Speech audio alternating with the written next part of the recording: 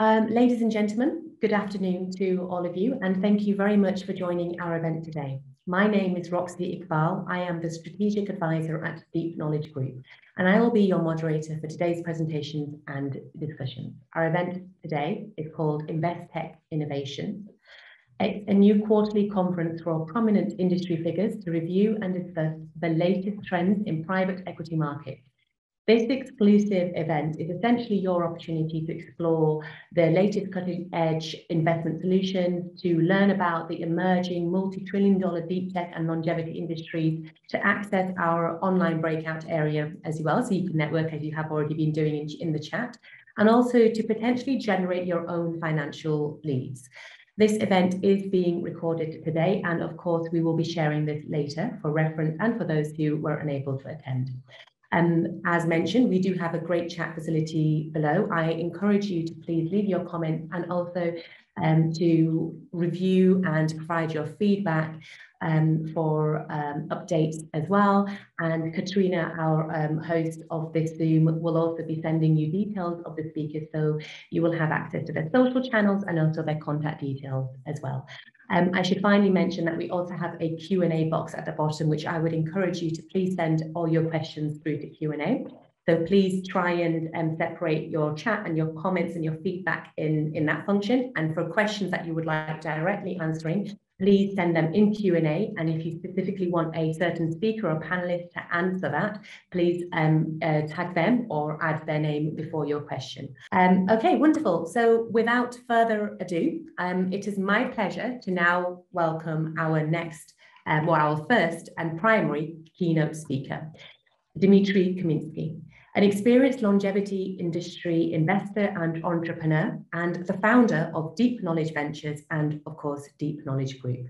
Dmitry Kaminsky is an innovative entrepreneur and an investor active in the fields of longevity, space tech, deep tech, precision medicine, and artificial intelligence. He is also the founder and general partner of Deep Knowledge Group, a consortium of commercial and non-profit organizations active on many fronts in the realm of deep tech and frontier technologies. And this ranges from scientific research to investment, entrepreneurship, analytics, media, philanthropy, and much more. Dear Dmitry, it's an absolute pleasure to have you open this conference for us today, and the floor is indeed yours. Thank you, Roxy, for introduction. Good afternoon, everybody. Today, we are opening a series of conferences, which will be dedicated to the topic of innovations required in the field of fundraising, investment relations, and multiple other components which are required for efficient evolution of tech-driven startups within deep tech industry, and at the same time, which are required for multiple types of different investors who are actually operating in private equity. In my particular presentation, I will be speaking about, from my point of view, outdated model of venture capital in private equity, especially in the era of deep tech revolution, which we're witnessing over the last couple of years. And in our opinion, to ensure a stable evolution, progress in anything related to deep tech field, a lot of innovations are required to happen in the next several years. And because the way how things are happening in the field, despite the tremendous progress on scientific technological side, the progress in the field of venture capital, we actually do not see that there's much progress, in the sense that most of the venture funds, they're using the same technologies which they were using 10 or even 20 years ago. Just very briefly, Deep Knowledge Group, this is a consortium of for-profit and non-profit organizations. We have in total 12 analytical subsidiaries, and we are quite focused on additional data and expertise aggregation. We are having a number of investment vehicles, and we're having a number of non-profit charities in our consortium. The major trends which we were witnessing over the last 10 years. So first of all, the industry of startups, venture funds, greatly was evolving to tech industry. And nowadays, whenever you're hearing the word startups, in absolutely most cases, maybe at least 80 or 20%, 80, 90% of them will be somehow tech driven. And actually, over the last couple of years, we also saw gradually evolving tech industry towards deep tech industry.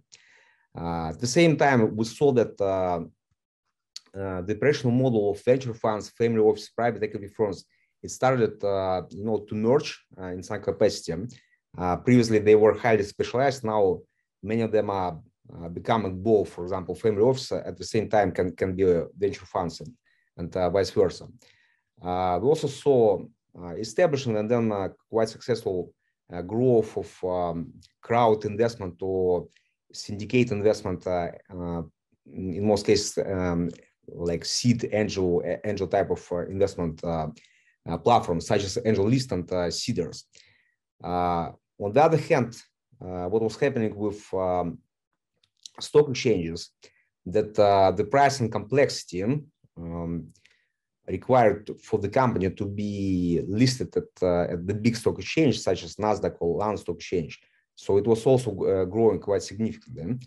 And another phenomenon, which we saw over the last 2 years, it was this quite an unusual rise and then quick decline of so-called SPAC model. And in our opinion, this is the direct evidence that there is very significant unsatisfied demand for liquidity by already quite matured companies, including tech companies, but which are not yet listed. And despite this significant technological progress over the last couple of years, the problems which were present in this private equity venture investment field, they're almost the same as it was 5 or 10 years ago, with some additional specifics which are also evolving because of deep tech startups are now tending to grow towards more sophisticated science technology, so like from tech to deep tech. The very same way as in 2022, founders of tech and science-driven startups, if they need to raise money, they have to spend enormous amount of time, energy, to actually just to get in front of potential relevant investors. And not to say that to actually the close investment round, they will have to spend even more. And they're not professionals in that. They are actually scientists. They are tech, specialists in tech. So this is one of this quite significant gap which we're witnessing. Plus to that, this is very specific to deep tech startups. So opposite to just tech or low tech startups, let's say those which were successfully developing mobile apps, for example, 5 years ago. So those guys, to create MVP, typically they require somewhere between half of a million, maybe up to $1 million. And typically they could deliver MVP within 1 year. So, however, in case of deep tech startups, the typical timeline will be between 3 to 5 years, and the budget will be between 5 to 10 millions of dollars. Therefore, absolutely most of deep tech startups, it might be considered that 99% of them, they're actually not surpassing this death valley in deep tech industry, because they need for delivery just of MVP and to actually to make B round, or in some cases even A round, they need to have quite significant budget and time horizon already at the seed level. On the other hand, investment funds, including venture funds, they're using outdated techniques for deal sourcing and due diligence. Like most of them are using the same techniques as they did in 2010, 2015. On the other hand, LPs, the actual investors into venture funds, so they're having issues with the point that opposite to hedge funds, if they're putting money into venture funds, they can't withdraw those money unless there will be liquidity then. So they're kind of locking up their money, and this issue is not changing over the last several decades. The same issue if they're investing directly into private equity, into companies, into startups. So those direct investors will might have issues with secondary market transactions because of required offer procedure in most cases. On the other hand, there are also good news. So during last couple of years, especially during already 2022, we saw how a number of so-called SPV platforms, this is one of the kind of recent trend, which is evolving quite quickly. So these platforms, in particular, for example, such as Global in the UK and allocations in the US, this is a fully digitalized platform with automated KYC, AML process, with a number of additional IT-based, digital-based features. And namely, they're creating in this very easy mode SPV special purpose financial vehicles on a customized basis. So for each particular individual deal, there could be created individual SPV, and the terms of that SPV could be very well designed for that particular deal.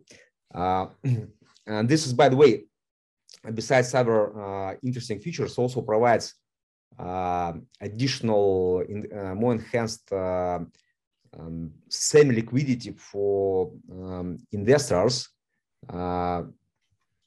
because typically through those SPV, they can float their position or resell their position on the secondary market. So this is quite interesting development, which is incentivizing investors to invest into tech-driven startups. We also do see that multiple digitalized asset management, investment relations platforms evolving. Most of them, many of them are somehow related to private equity, and I'm quite sure that this trend will see even more progress in this particular domain over the next couple of years. We also do see that multiple legal tech, reg tech projects and solutions evolving, improving over the last couple of years, and this is quite beneficial for private equity markets. Also to see that tech industries are growing with steady dynamics despite the recent market fluctuations, and we do not see that investors losing interest to deep tech, frontier technologies. I think what we see that even despite the market fluctuations, that interest is only growing because anyway, like any reasonable person now on the planet probably do understand that technological progress is really increasing, and its dynamic of growth also increasing. So this is quite relevant not only for, let's say, tech entrepreneurs or startups, but also for investors. Just a very short overview of what we are doing at Deep Knowledge Group on modernization of investment technologies. So first of all, we kind of promoting this particular term InvestTech because of the rise of deep tech. The modernization of investment technologies is required to match the current technological progress. So that's why if there was fintech as a tech-driven financial services, InvestTech, it's the same tech-driven investment relations, fundraising process technologies. And we are in opinion that in 2022 and in the next years, much more advanced techniques for tech-driven, maybe in some cases automized or even AI-driven big data analytical systems will be required to optimize due diligence process and to actually to resolve the issue of over complexity of companies dealing with frontier deep tech like investors. They need to have matching techniques for due diligence. And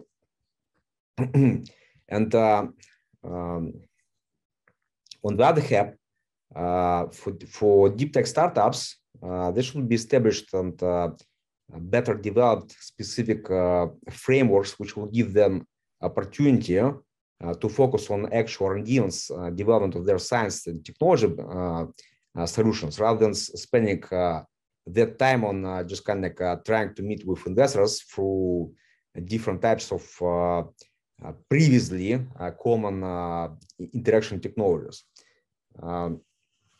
The very same, some innovations, some new solutions would be very beneficial if they would be implemented for the benefits of investors, literally to help them to optimize, to increase, at least in some capacity, liquidity in the private equity. Because for professional investors, there should be trading investment platforms which will be will give them opportunity to invest into tech, into technological IP, intellectual property, a little bit closer to the sense how it is done on stock exchanges or exchanges for commodities. Because in our opinion, deep tech will be commoditizing. It will be becoming a new asset class, and therefore there will be more and more specialized trading investment platforms required to actually address that issue, in the sense that to consider deep tech and tech-driven private equity as an emerging asset class. I wrote this book 1.5 years ago, but 1 week ago we already published the second edition, Longevity Industry 1.0, defining the biggest and most complex industry in human history. So here, with this series of books, we're actually working on to accelerate commoditization of longevity industry. So we profiled 50,000 companies in this industry. We established framework and distributed those companies across, categorized them across 20 sectors. Also, last week we published open source longevity industry journal. This will be annual journal. This 400 pages free of charge journal on this industry, and both startups and investors and multiple other participants can actually understand better what this industry is about and what opportunities are out there. For professional investors and participants of the industry, we at Deep Knowledge Group created this big data analytical system, longevity investment big data analytics dashboard. By this link, Deep Innovation Tech, you can also review our several other dashboards, not only longevity industry, but also deep tech industry. There are some specific solutions for example, deep tech in UK or space tech industry. Not only private equity, but also on public equity. But for today discussion, probably those solutions for private equity would be much more interesting. So there are quite a lot of specific features. We are using AI, we're using machine learning, we're using even deep learning to extract some patterns and provide some much more enhanced analysis, including automized SWOT and comparative analysis. Longevity financial industry, it will be one of my next books. In this book, I will be providing some inputs regarding that longevity financial industry also will have to be quite modernized in the next 4 years to match with the current significant progress which is happening on the side of science and technology related to aging research and engineering to longevity. These two books, The Fourth Industrial Revolution, was written by Klaus Schwab in 2018, founder of World Economic Forum, and The Future is Faster Than You Think was published by Peter Diamandis, founder of Singularity University. This will be, I'm preparing to publish this book, The Fifth Industrial Revolution. The future is faster, but much more complex than you think. In this book, besides technological framework for upcoming Fifth Industrial Revolution, by our estimations, this revolution will actually happen approximately 10 years from now. But in this book, there will be a number of chapters related to commoditization of deep tech and longevity industries, how this industry will become new asset classes, and why specialized new modern solutions will be required to accommodate financial side of this emerging frontier technologies and science-driven, advanced technology-driven industries. So, for the conclusion, InvestTech, by the level of sophistication, should match with the dynamic of technological progress in the era of deep tech revolution. And our conference today, some of my colleagues and our prominent guests, I think later today, they will be delivering quite a lot of interesting insights, and the same will be tomorrow. So that's why stay online, and I assume there will be also panel discussion today later. And as our moderator mentioned, this conference will be video recorded. And besides that, I think that subscribers to the conference will be getting some news emails over the next several months. At the same time, we'll be planning to organize the next conference, I think something around by September. That conference most likely will be hybrid, physical in London and virtual by Zoom, more internationally. Thank you for your attention. Wonderful. Thank you so much to Dmitry Kaminsky. Thank you for your time and the effort, and it was extremely insightful. Thank you very much for your time. Just to reiterate what Dmitry has just said, please, if you have a look in the chat function below, there are several links that have been kindly shared, and these links will take you directly to not only some of the incredible books that Dmitry has authored, but also to the platforms mentioned as well, and to all the various different projects that Dmitry is very, very sort of keenly involved in, especially as a thought leader as well. And to those of you who have joined, please note that this session is being recorded, so you will have an opportunity to review a lot of the materials from earlier and later on as well. Lovely. So moving on to our next speaker, I am very pleased and excited to announce Anastasia Litt, who will be our next keynote speaker. Anastasia, hello. Hello, everyone. Anastasia is a director of investor relations for the Europe and the Middle East and North Africa regions at Deep Knowledge Group.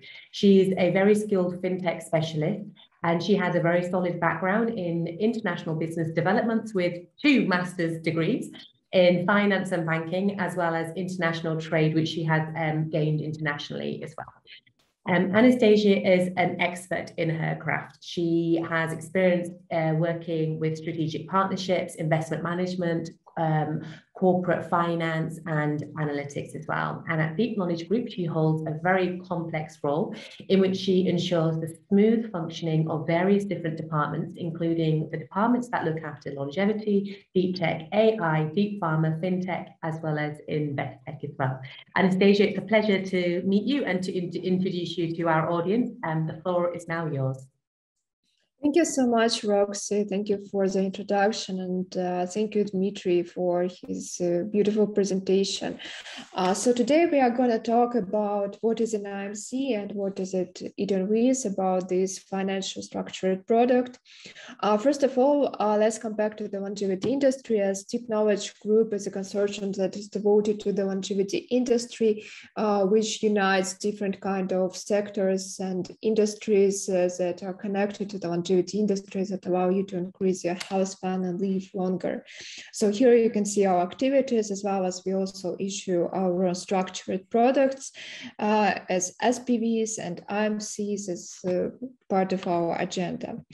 So the longevity ecosystem combines like 50,000 of the companies, and you can see it's a big number of different subsectors and industries at the slides, and you can see the big cloud of the startups, and you need to understand which strategy to implement, how to invest in such a big amount in case you would like to invest in the longevity, deep tech, or other different industries. So typically the active demand certificate is imposed to the qualified, also called professional, sophisticated investors.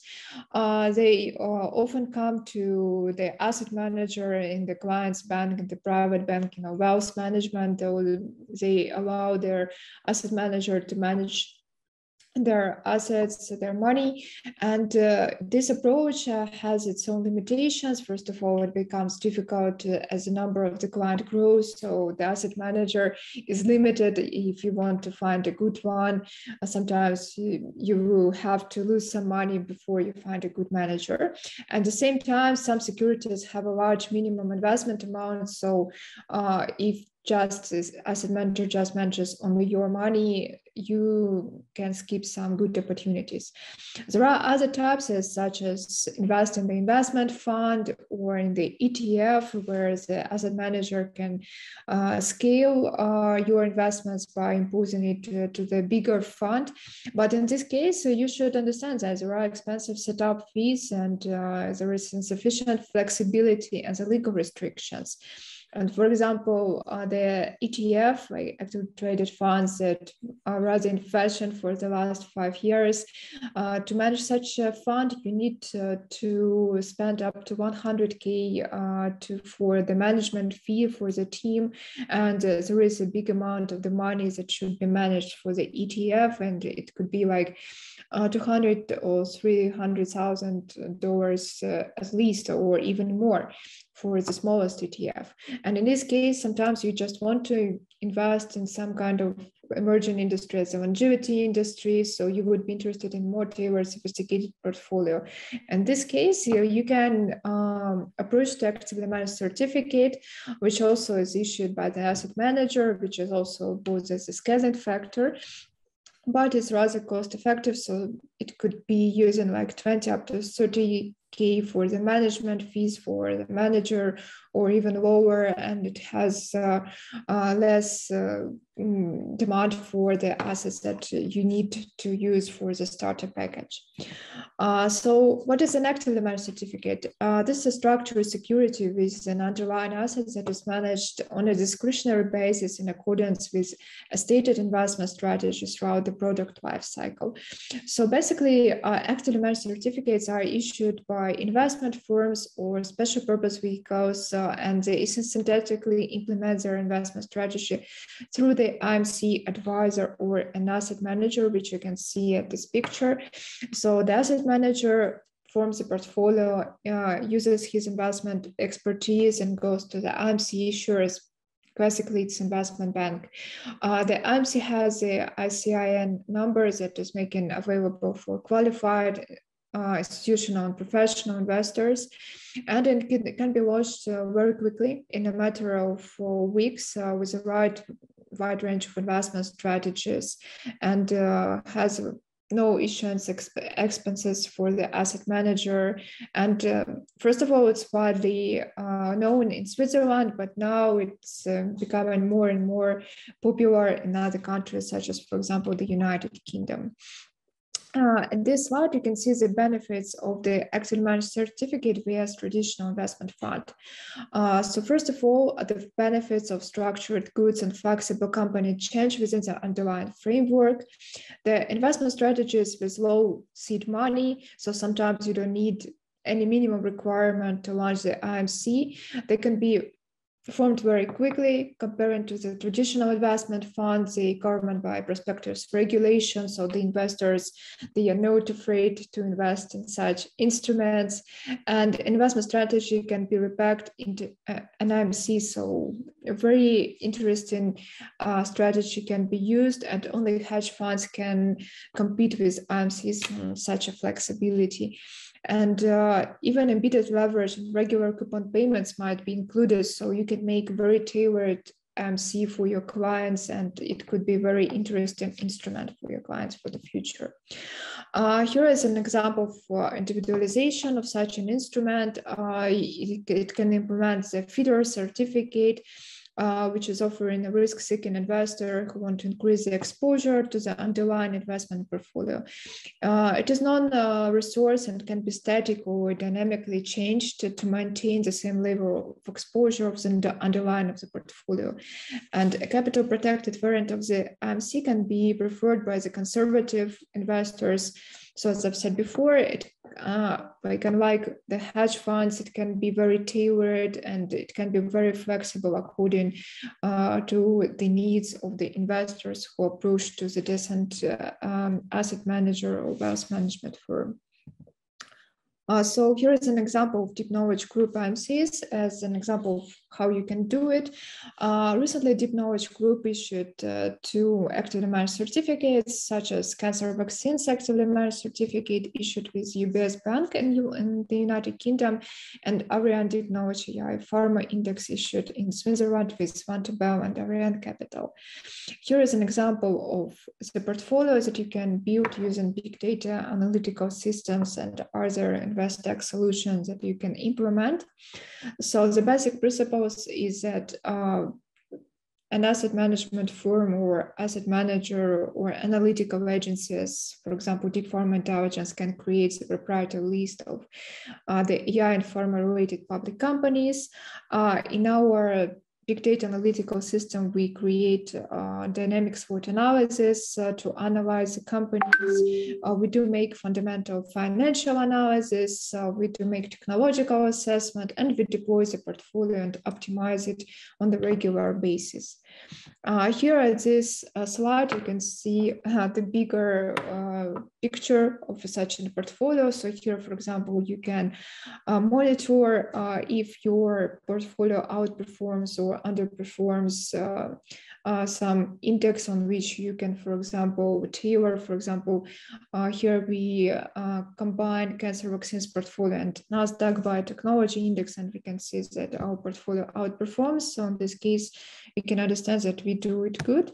So here you can also use, for example, S&P 500 or other indexes and such instruments that allow managers to follow their strategy to see if they need to implement more portfolio management and they need to rebalance their assets in their portfolio. So the key features of Deep Knowledge Longevity IMC that we are going also to issue in the future, that could be a combination of longevity related companies that, for example, if you build your own IMC, you can also pick the number of the companies. It could be like 1,000 or 100,000, at whatever comes to you. Then you can conduct fundamental technical analysis. You can build your own diversified portfolio. For example, we use advanced AI-driven investment techniques, and other techniques can be implemented by the portfolio manager if he wants to issue an IMC. Here you can see different risk reduction, diversification methodology. You can see that is it liquid or not, what are the tax benefits, and so on. So also our IMCs are backed by our analytical agencies. And for example, we encourage you to go and read our open access investment analytics, for example, on cancer vaccines or longevity investment or young pharma digest. And also you can use different analytics for your portfolio management.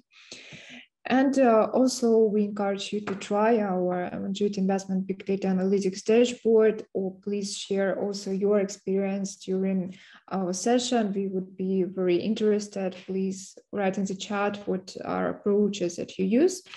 And we would be very delighted to learn more, as well as during our panel session. And as well as Deep Pharma Intelligence Big Data Analytics Dashboard allows you to play your own portfolio on young pharma companies to try such features, and dynamic SWOT analysis, competitive intelligence to compare different startups, companies to see which one looks better considering your investment strategies, use business and technical due diligence, and more approaches that would be very interesting for us to learn what to use at your work. So thank you for your attention. It was a pleasure.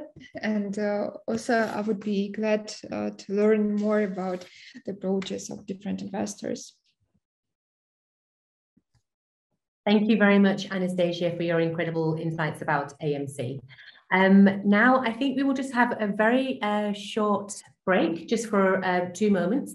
And yes, if you just give us 2 moments, and if you could also draw your attention into the chat, you will find, again, several links for you to review, some details about Anastasia's presentation as well, and also her profile, as well as her LinkedIn profile. And you can follow some of the content that she has also been sharing recently, along with articles and news and media items that she has been involved in. So yes, we will be back in just 2 short moments. Thank you. Without further ado, it's my pleasure to now introduce our next keynote speaker, Kaushik Saha. He is the CEO and co-CIO of True Risk Capital, an institutional investment researcher, portfolio manager, and trader. It's lovely to have you here with us today. Highlights of Mr. Saha's, sorry, apologies, Kaushik, is it Saha or Shaha? Saha, thank you very much. Highlights of Mr. Saha's career includes systematic model development and portfolio management at Barclays Global Investors. He is a past pioneer in scientific investment research, an industry leader in data-driven systematic hybrid investing and active portfolio management. True Risk Capital is a quantitative manager of liquid alternative hedge fund strategies that circumvent the constraints of legacy investment styles in traditional asset classes. The firm's algorithms automate a research-driven systematic approach, which is non-discretionary, in offering clients for its US equity, long short, managed futures, and equity index option income strategies. Mr. Saha, it's lovely to have you with us today, and the floor is yours. Thank you. Thank you, Roxy. Pleasure to be here speaking at the InvestTech Innovations Conference today. Hello to everyone, and very thankful to the Deep Knowledge Group for the opportunity. My name is Kaushik Saha, and as Roxy mentioned, I lead up the efforts at True Risk Capital. True Risk Capital is a quantitative investment manager that's based in Los Angeles in the US. And our specialty is that we use a systematic approach using machine learning based methods, as well as traditional methods in investment finance. The highlight is that we take a completely non-discretionary or fully automated approach and let our machines basically make the investment decisions and basically produce investment returns. So today I'm going to share with you a slide deck that talks about the machine learning methods we use for algorithmic trading for our True Risk Capital US equity long short strategy. Strategy offering, as I said, we implement a quantitative investment methodology. And to build and trade and investment strategy, there are three parts to it. One is the prediction portion of the model, where the various signals are basically predicted over a certain time frame. It could be 3 months, 6 months, 12 months, using various machine learning methods. And then there is the second step, where the outputs of the prediction models are combined to create tradable ideas, whether you want to buy IBM or sell, Google, those sort of decisions. And then we have to do a back test and then a live simulation to determine whether these market calls are profitable. So let's see, next slide. As I mentioned, we focus on US equities with a market cap greater than 1 billion USD. They belong to the Wilshire 5000 index. We have the ability to go either long or short, proprietary quantitative investment methodology. Our position count is typically 100 securities, 50 long, 50 short. And we rebalance typically every month. And of course, as the market moves and the security prices move, we can implement stop losses and so on. We can take profits, so that can be at a faster frequency. And then we have a market bias, plus or minus 15%, depending on which way we think the market might move. We have a trend indicator separate from our machine learning methodology that I'll dive into right now. So as I mentioned, we focus on the prediction aspect using our artificial intelligence models. And then we move on to portfolio selection after the predictive analytics have delivered on their recommendations. And then portfolio management involves risk management in large part, so that there are no imbalances. These are the checks and balances which any market-based system will focus on.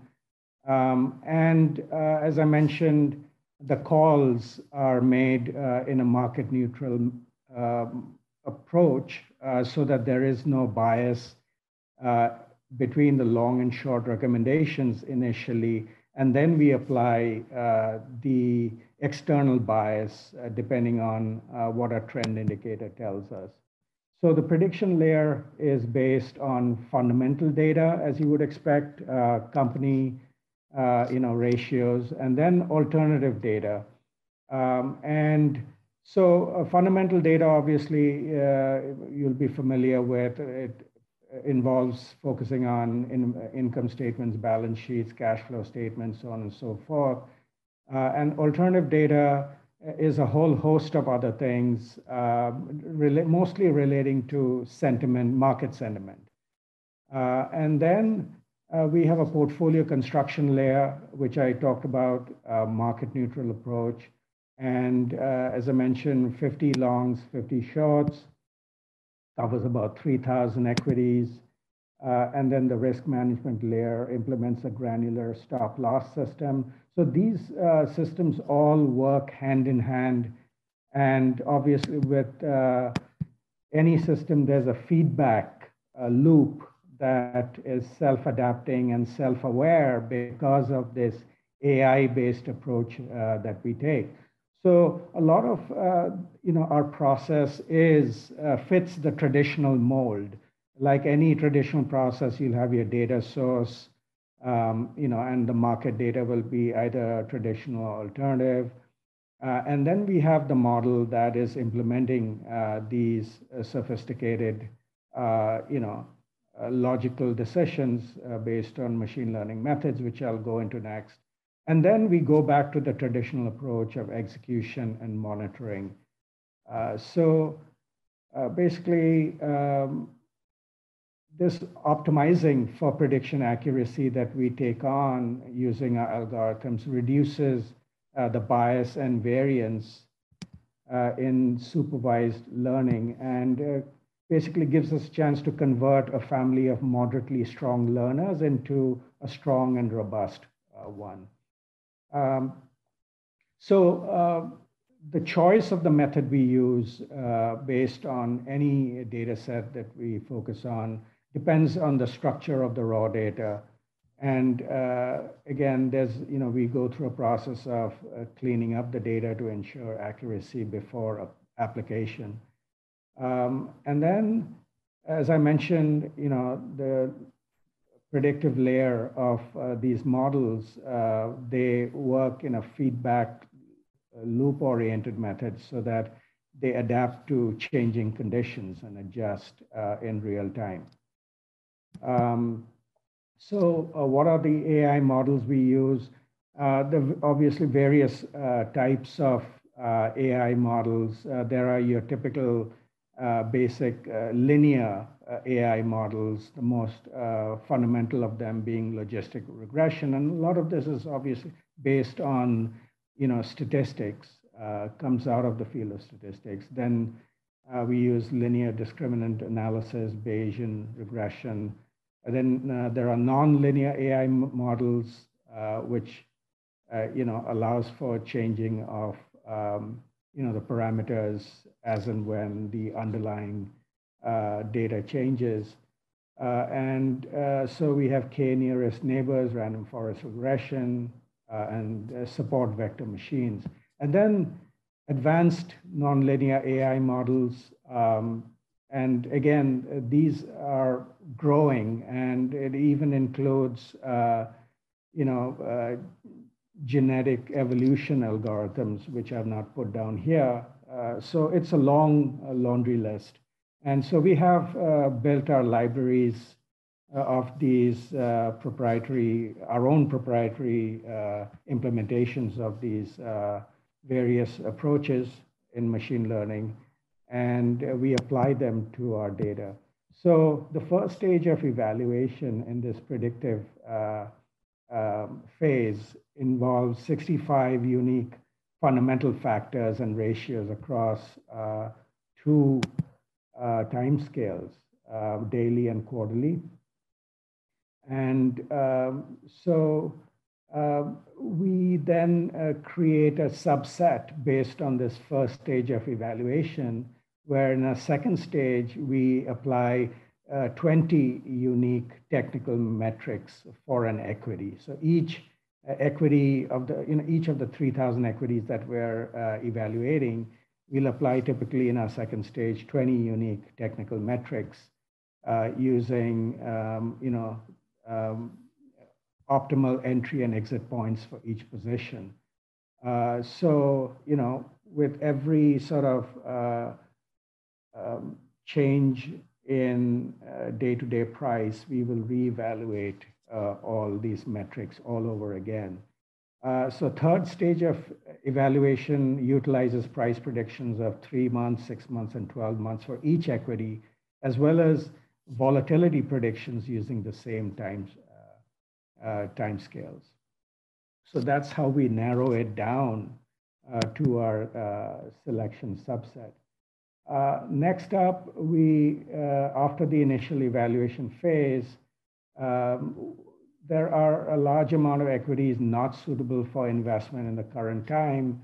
And so we discard them, and we then basically focus on our proprietary C-score system, which is basically a core value driver of alpha generation. So this C-score system looks at the risk-reward profile given all the signal inputs that it has received, and then generates the buy and sell decisions for each of the selected securities in a prediction layer.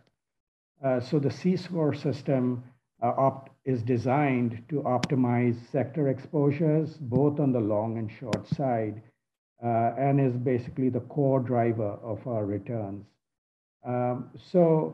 This is essentially what goes into creating, a robust portfolio, that we either recommend to investors or implement ourselves.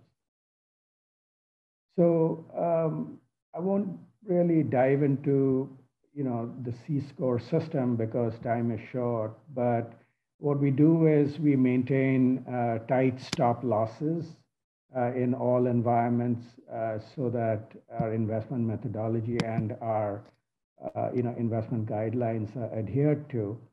And we maintain these stop losses at a bracket level, which is for a group of equities, typically a sector, and at the portfolio level. So that's essentially key to maintaining the risk management that we promise our investors. We also, as I mentioned, the C-score system focuses on sectors for our individual picks. And we keep the sectors also within bounds. And by varying the sector exposures across a large array of industries, we're able to position ourselves with flexibility and also favorably to benefit from various positive and negative trends impacting the sectors and industries. So we try and make alpha on the positive side, and we separately try and make alpha on the negative side. And one is not typically used to hedge the other. So let's take a quick look on how live implementation of the strategy performed. So we have a client, Crimson Black Capital of the UK, and they basically utilize our model and was able to come off profitably through the 2020 COVID crash.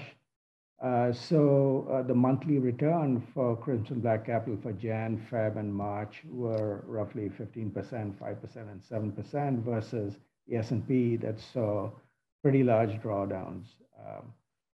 And the reason for the outperformance around this time of COVID is because with greater market volatility and dislocation, there's a greater dispersion among the various securities in the universe. And so there's a greater potential to monetize profits that are there for the taking if the model works correctly.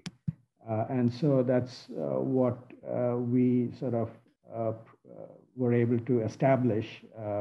And this is, the performance of the model over the 12 months around the COVID timeframe. And see, you'll notice that in the months leading up to COVID, when the market was relatively stable, the model is not able to produce outsized performance. And the 3 months leading, into COVID and out of COVID, we saw the 3 bars that, produced the bulk of the returns. So we basically go through an iterative process of reviewing on a quarterly basis to basically figure out if these algos are doing their job on a signal by signal basis. Basically, we try to keep these models honest and make sure that they are in fact adapting correctly and making the right decisions. So I'll conclude with that by saying that U.S. equity long short is one of the several strategies we offer. Another one being a managed future strategy that is trend-based on the S&P 500. And we have a volatility income strategy. And for those interested, they can contact me at this number provided and email. Our website is trueriskcapital.com. And we are happy to take questions offline, if not later on. So thank you very much for the opportunity. Wonderful. Thank you so much, Kaushik, for that really insightful presentation. There, I can see several questions already that have come through in Q&A, which we will try to get through during the panel. Otherwise, you have the opportunity to respond directly if there are very specific questions that only you would be able to answer. So moving on to our next keynote speaker, we have Talgat Takiev, the Head of Investor Relations at Longevity Financial Advisors. Talgat is a financial professional with deep expertise in investor relations, corporate management, and business development strategy. Prior to joining, he had worked for asset management companies and family offices in the UK and also in Switzerland, and also an investment banking boutique in New York. Talgat holds a master's degree in management from Imperial College Business School as well. Talgat, it's lovely to meet you, and I'm very much looking forward to meet you. Roxy, thank you very much for the introduction. It's a great pleasure and honor to speak today. And today the topic of my presentation is commoditization of biotech and the deep tech. Commoditization of deep tech and biotech in the global marketplace. Let's start with the common overall ground of where we are at the moment. So tech is entering a new era, and it's truly so, as you can see straight away from the table. From 1990, the Nasdaq Composite Dynamics has been rising steadily, but between 2010 2020, you see a rapid growth in value. Actually, on the Nasdaq alone, the last decade has created 16 trillion in value. And the primary cause of that was enterprise cloud and consumer internet solutions. And for the past 10 years, the rise has been enormous, I would say.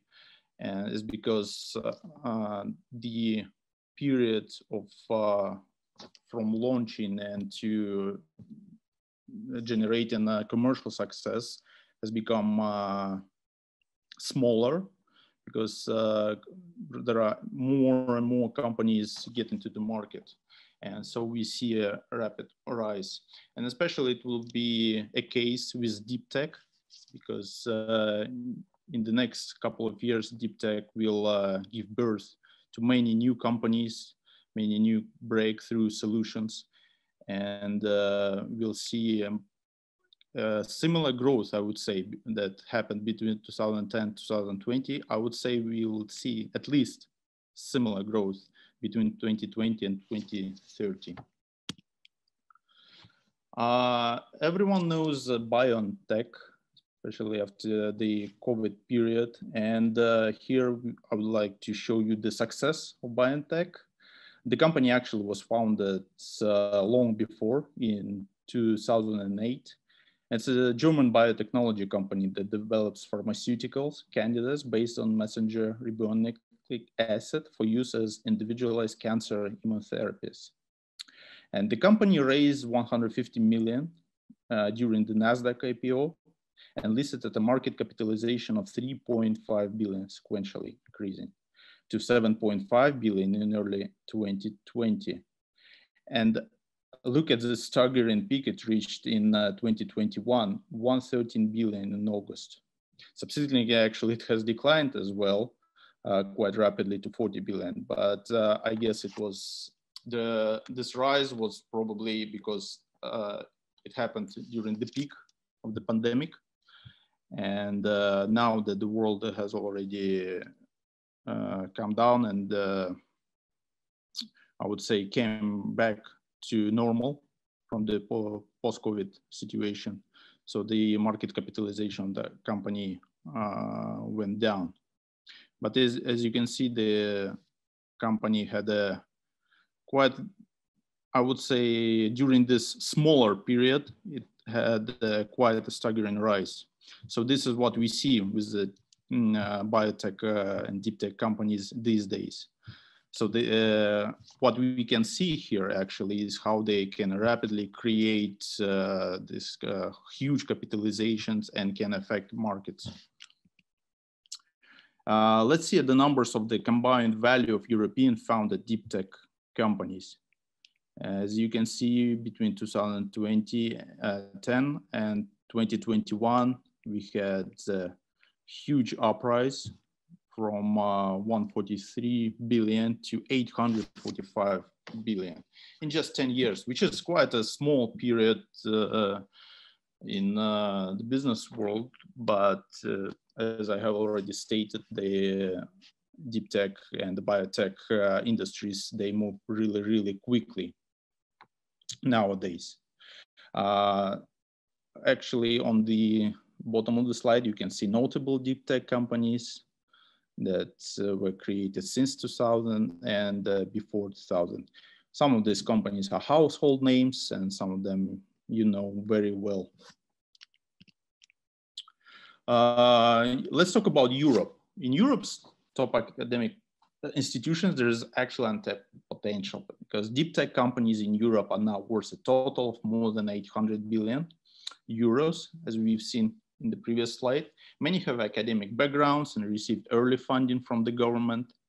And universities and research in Europe are truly world-class.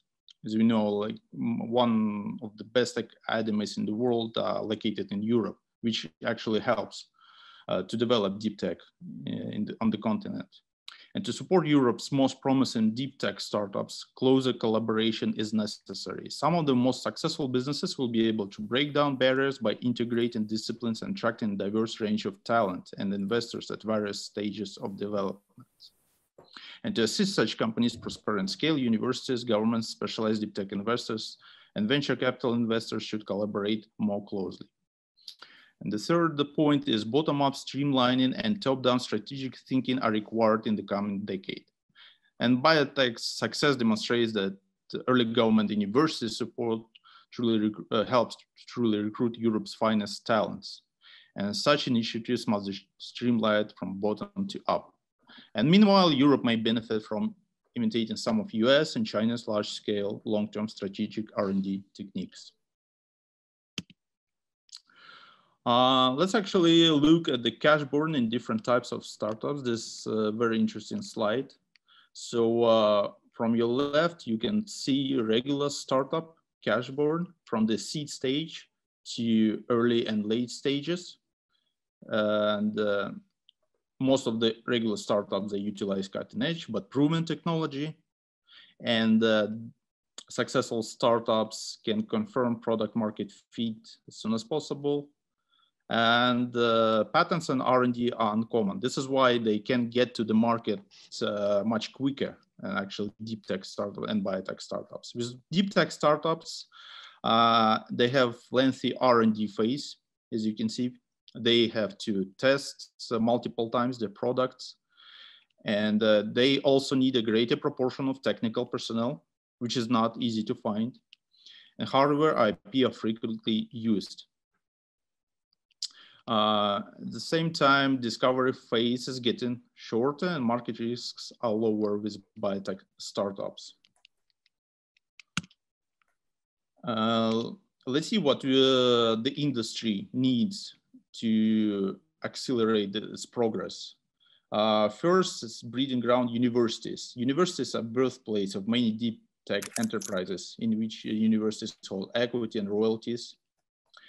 Government sponsorship is also very important. There are multiple initiatives right now, especially in Europe, like Horizon Europe, 7-year US research and innovation funding program with quite a big budget of 100 billion euros. Corporations invest capital in deep tech and biotech research and development. And this amount of 150 billion actually represents the yearly European business R&D expenditure to enable growth and ensure bright future. And in terms of venture investments, 10 billion euros per year. So deep tech startups receive almost a quarter of VC funding in Europe. And this number almost tripled in the last 5 years, which shows that investors, especially private investors, see deep tech and biotech as the next big thing. And they take advantage of the contemporary market opportunities, and they support early stage technology to uncover breakthroughs and advance the ecosystem. It's also possible that deep tech startups have higher chances for exit. If you can see from the table on your right side, in the middle, tech startups, they have 15% of chance on the round 5th. And the biotech startups have approximately similar chances, but DeepTech has 17% chances, which is great. And DeepTech startups, the technology, they provide attractive acquisition target for companies with existing large data sets or virtually unlimited capital to incur losses.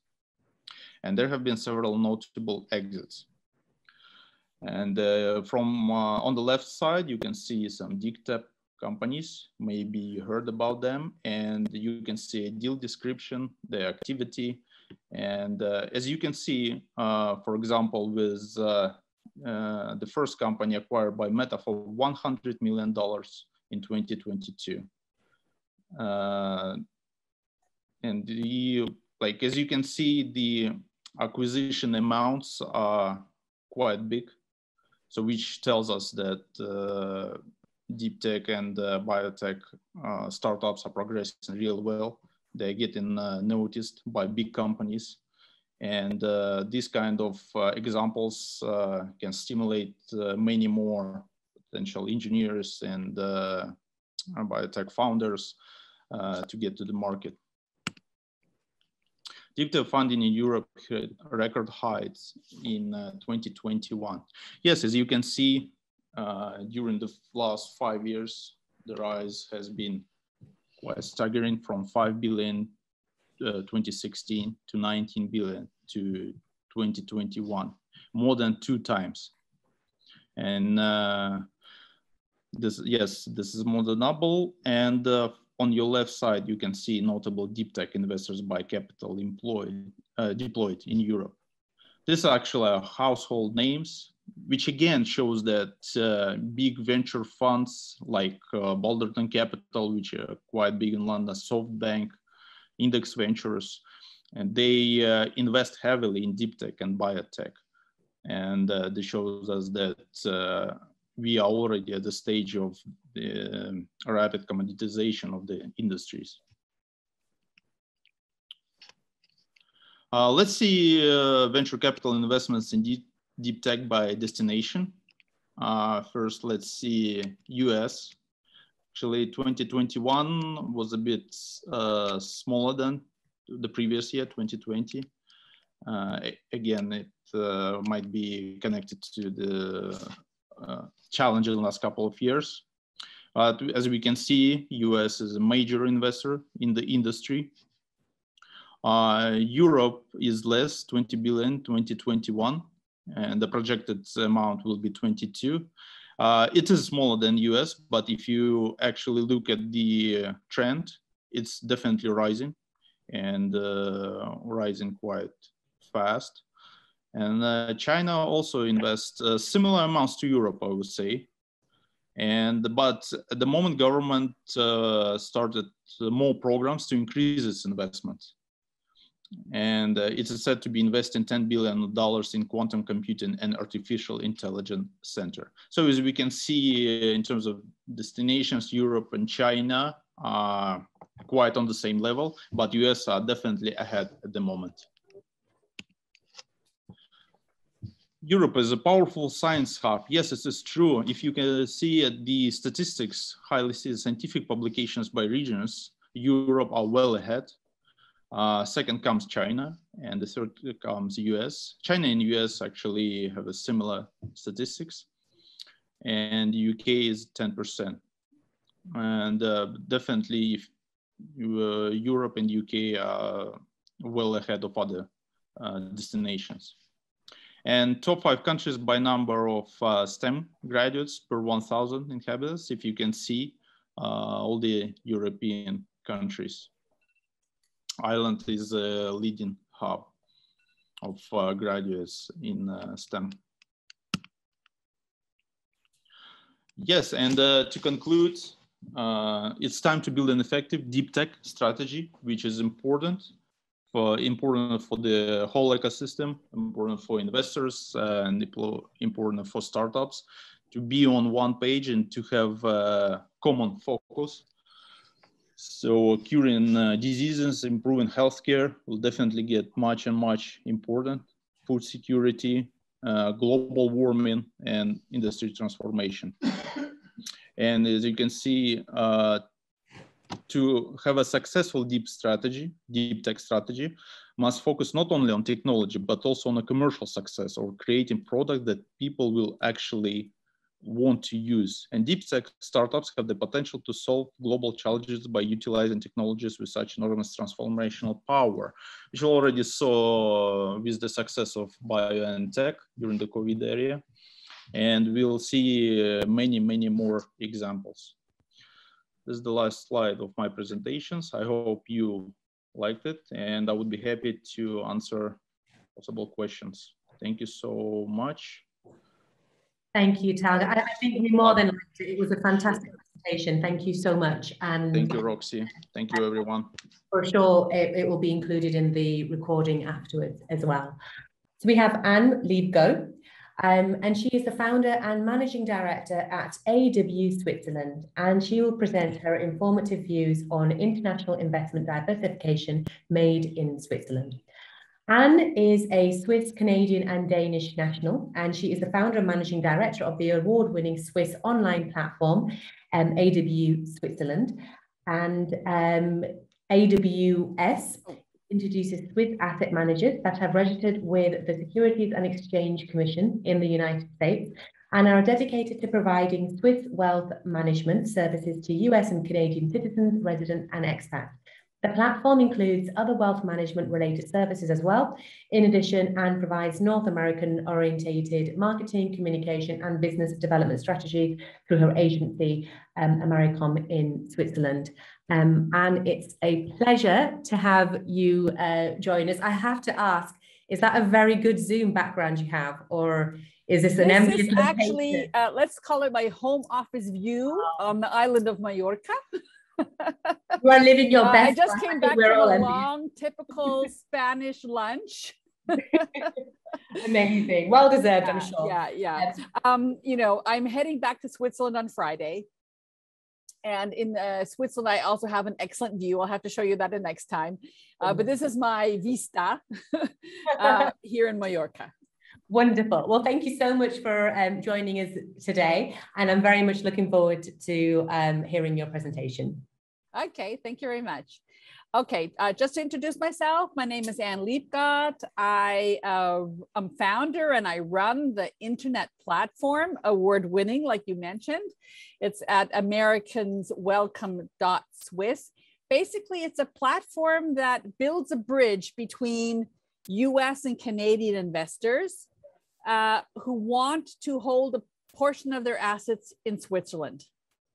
And it's not always an easy task to find out who to contact, who to get in touch with, which wealth manager should I use, and so on and so forth. And this platform provides exactly that. It provides exactly that bridge between the two. And it's like I said, easy to access, 24/7, no sign-in requirements, no sponsorships, no Google ads, no anything. So if you visit the platform, you don't get bombarded by any kind of creepy Google ads and stuff like that. It's just really a useful tool, a useful resource for Americans and Canadians that would like to get established in Switzerland. So the next question has also been, what kind of investments are very popular in Switzerland these days? Well, okay, I've just rolled back a little bit.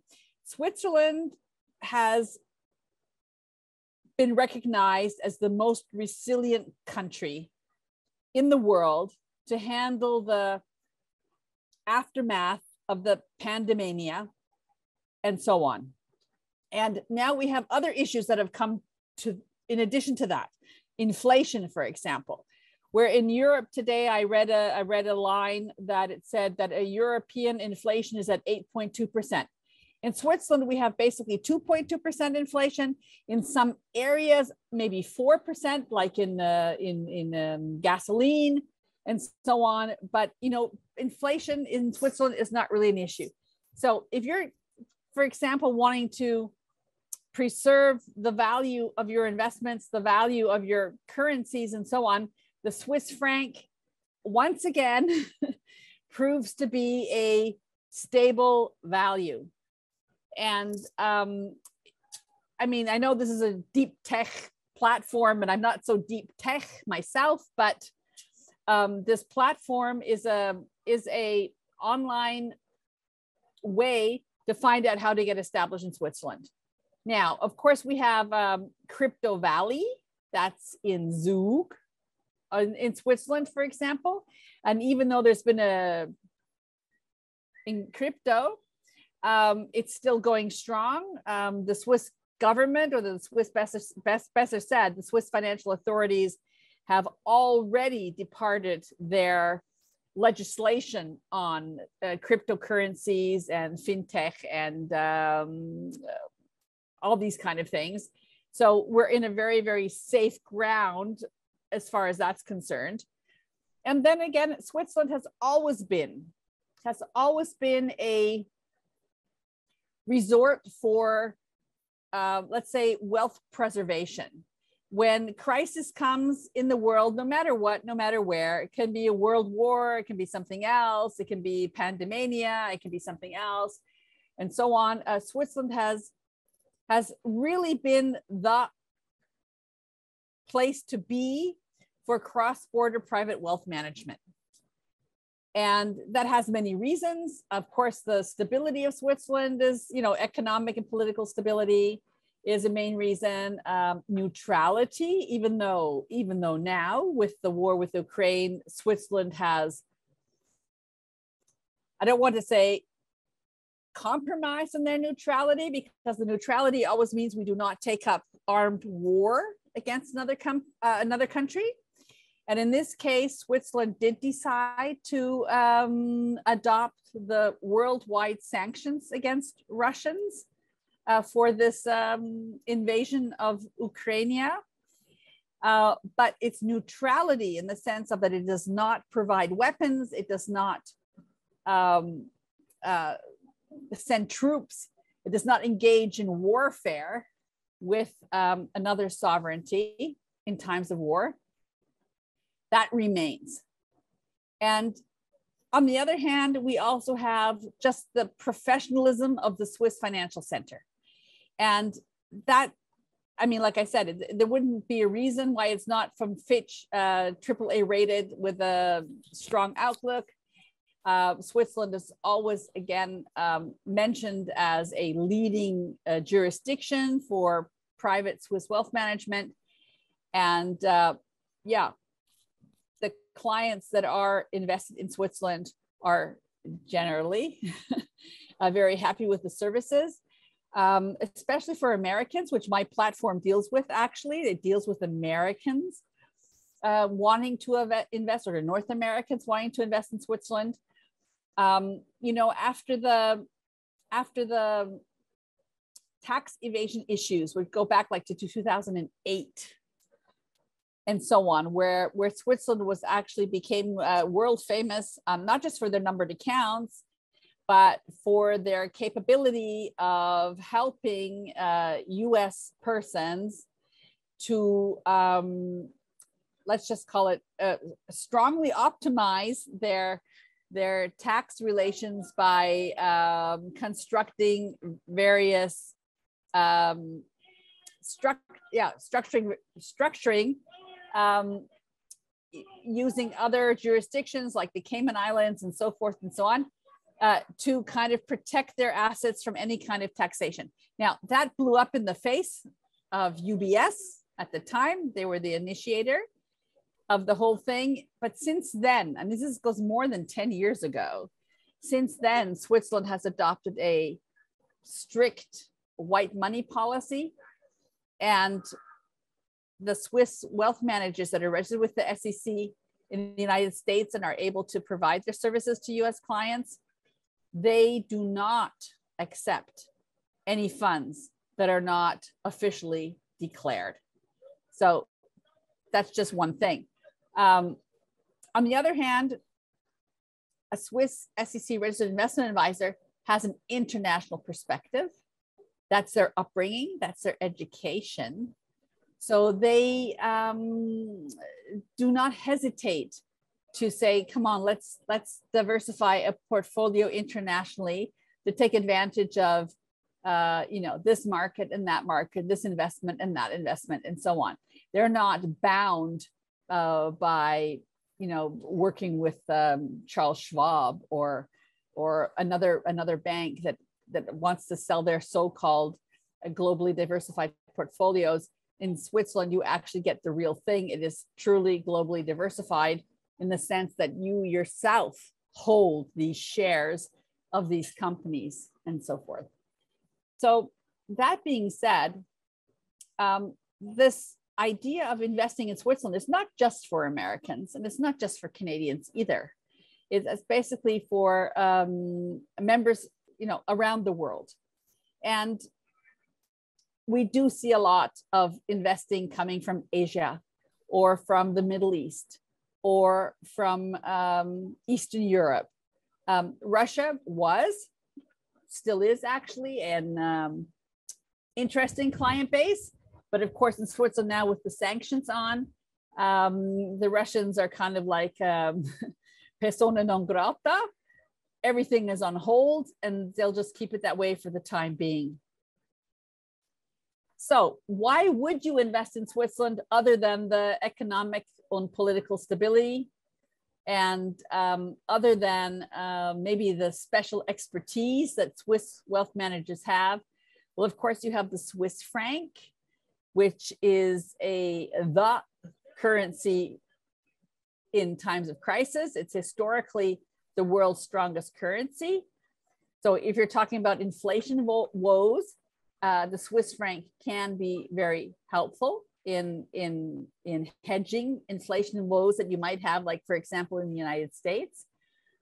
And sometimes when you think of global mobility, if you hold assets outside of your home country, and let's say you need to access assets outside of your home country, even if it's just by credit card, or you want to get some cash, or you want to do some investing, or whatever the case may be, holding assets outside of your own jurisdiction enables you to do that.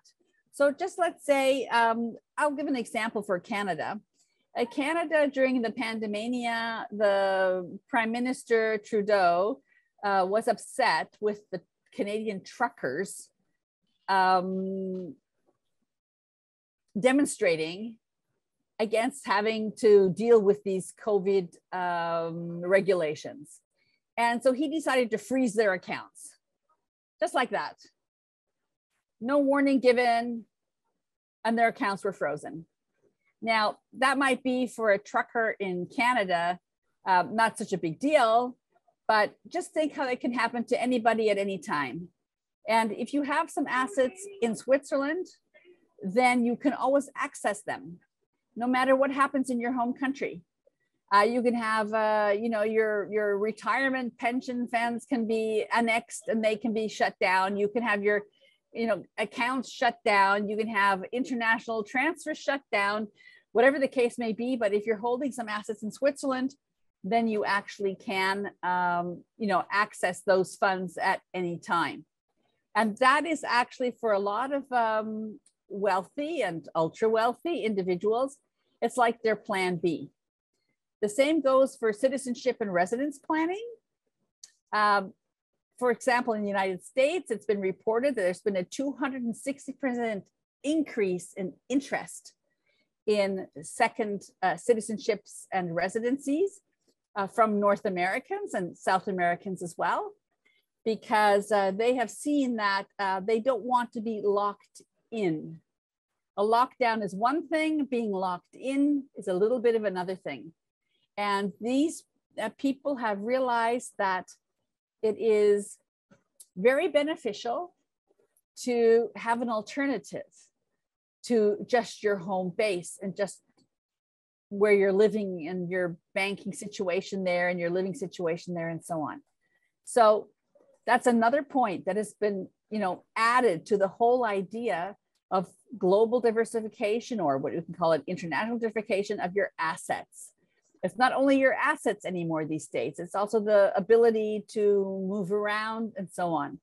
So here comes the next generation. We're talking about millennials or Generation Z and so on. Let's say the older investors, around 60 plus at this point in time, They stand in the next few years to transfer their wealth to the next generation.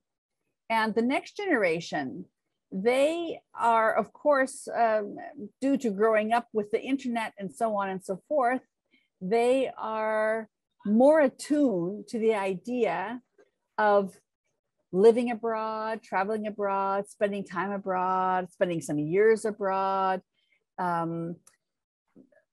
For them, you know, international wealth management is not that far away. They don't have to go to their local wealth manager. They know that they can go everywhere in the world. They can go to Asia, or they can go to London, or they can even go to Switzerland, for example, and they can have their funds managed there. So that being said, Switzerland is open to everybody. And in the past, it was difficult for an American, for example, to establish an account in Switzerland, coming off the tax evasion issues from way back when. And by now, there are many Swiss SEC registered investment advisors that have registered with the SEC specifically to be able to serve US clients. Many of them are affiliated with bigger banks like Vontobel and Pictet and UBS, actually. And others are larger independent wealth managers serving US clients. Some of them also serve Canadian clients. And then you get down to like the one-man show, which can offer a very personal service. They usually don't have that many clients and that many accounts to deal with, so they can offer a real personal one-to-one, any day, every day kind of relationship. And that is can be beneficial or can be preferred by American investors, especially because they are used to being just a number with their wealth manager in the US or in Canada, for example. So the question is, why would you want to invest a portion of your assets in Switzerland?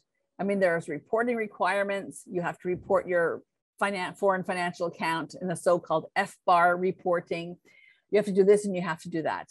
But all those reporting requirements are very, very clear cut. It's basically just a little bit of, you know, paperwork to be filed, and, you know, otherwise you're done with that. There's not really any, you know, back and forth issues about that. So that makes it very easy in itself. And that's why in times of crisis, like we can say we have now, and maybe they will increase as time passes in the next few months or so, when they talk about third world wars and nuclear attacks and I don't know what, it just makes sense to hold a portion of one's assets in another jurisdiction. And Switzerland has been like the place to be for centuries. This doesn't just have to do with holding equities and so on. This can also do with holding physical gold or physical precious metals. It can also do with having a private placement life insurance policy in place, which basically acts as a trust, for example, where you can determine the beneficiaries without probate, etc. And in this time, it's comforting for many to know that they can organize themselves in advance before any calamities really show up on the horizon, so that when something does happen, they're actually set up properly. And that's a very important feature, I think, because so many people suffer by not being prepared, simply not being prepared. I mean, not that they're ignorant of the subject or not that they don't know what should be done, they just haven't got around to it yet. And that's where it's important that you have a resource like Americans Welcome Swiss, but you have a resource which you can find these people, which will enable you to be prepared for what is needed in the future. And children or grandchildren will be very, very grateful for that when they find out about it. A lot of times this information is not shared in advance. It's only shared after the patriarch passes away, or matriarch these days passes away. And actually it should be an open discussion beforehand. But yeah, a lot of people are hesitant to do that for some particular reason. You know, everybody's different. Everybody has their own preferences and so on. And I just think it's important that you're prepared for the future, that you do what you can at this point in time to mitigate risks and problems that may come, especially in the volatility that we have. Thank you very much, Anne, for your presentation. And it was extremely insightful, and I'm quite keen to touch upon some of the key points from your presentation during the panel session, which will be quite soon. Okay, so now I would like to move on and introduce our final speaker for today before we join our panelists. Our speaker is Alpesh Doshi. I think you are with us right now, aren't you, Alpesh? Lovely. Alpesh is the founder and CEO of Fintricity and Kendra Labs. Hi, Alpesh. His company was founded in 2001, and it has been at the forefront of big data, technology, and digital transformation for over 15 years. Entrepreneurs at heart, their team takes a business-first approach to match the right blend of solutions and technologies to solve their clients' specific business and IT challenges. Alpesh, it's a pleasure to have you join us today. And thanks a lot, Roxy, for the intro. It's a bit grand. Didn't mean it to be that grand.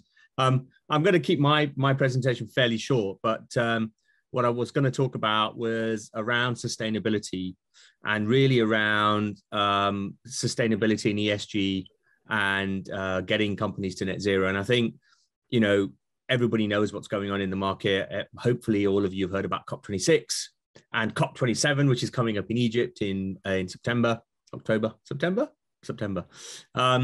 And what I wanted to briefly go through was just about the challenges that companies are having. So, as I'm sure you know, on the previous and in the previous conversations talking about investment, you know, one of the things that we're seeing around investors is investors are looking for impact investments. They're looking to find genuine, no greenwashing impact investments. And that's a really hard challenge at the moment. But there's a large amount of cash around from institutional investors, from pension funds, from family offices, all looking for investing into sustainability and ESG companies. Now, what I'm going to talk about is the challenges around these companies, whether it's a bank or a financial institution who is trying to measure and create ESG type products, and also issue debt or equity or loans or whatever else based upon ESG principles. And on the other side, the corporates who are all trying to actually figure out what their emissions look like. So Roxy mentioned here on my background, just to tell you a little bit about background and where it comes from. So what we're seeing is I got into the sustainability space about 2 and a bit years ago. And what I realized going through the work that we've been doing is that it's a data problem. So sustainability is a data problem. If you don't understand the data and you can't actually measure your emissions, then frankly, you know, you don't even know where you are. And most companies are not really bad at that at the moment. And that's because companies are complicated and complex, and companies are trying to figure out how they're going to do it. Companies are just at the beginning of their strategies. Some companies have actually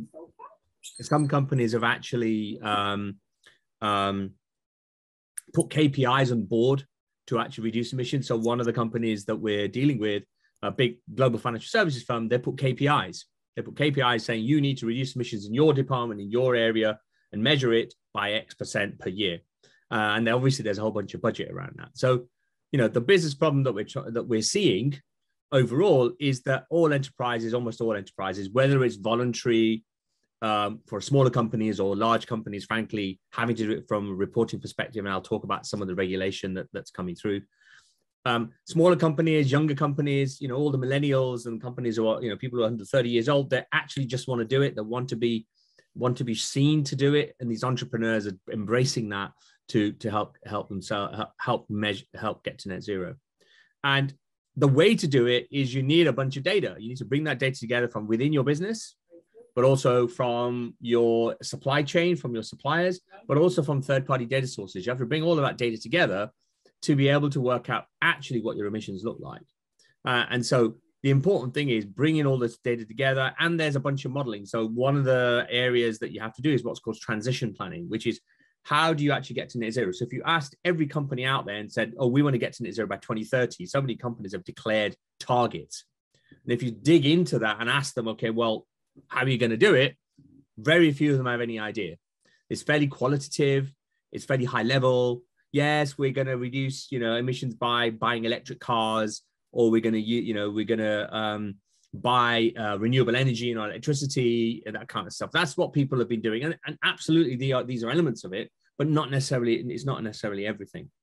So the market problem that we're seeing is that every company has to measure and plan to reduce to net zero their carbon emissions, and they have to report that to regulators. The EU has regulation called TCFD and SFDR if you're an asset manager, and they need to enable the ability to make the decisions and how to do that. It's not just a reporting problem.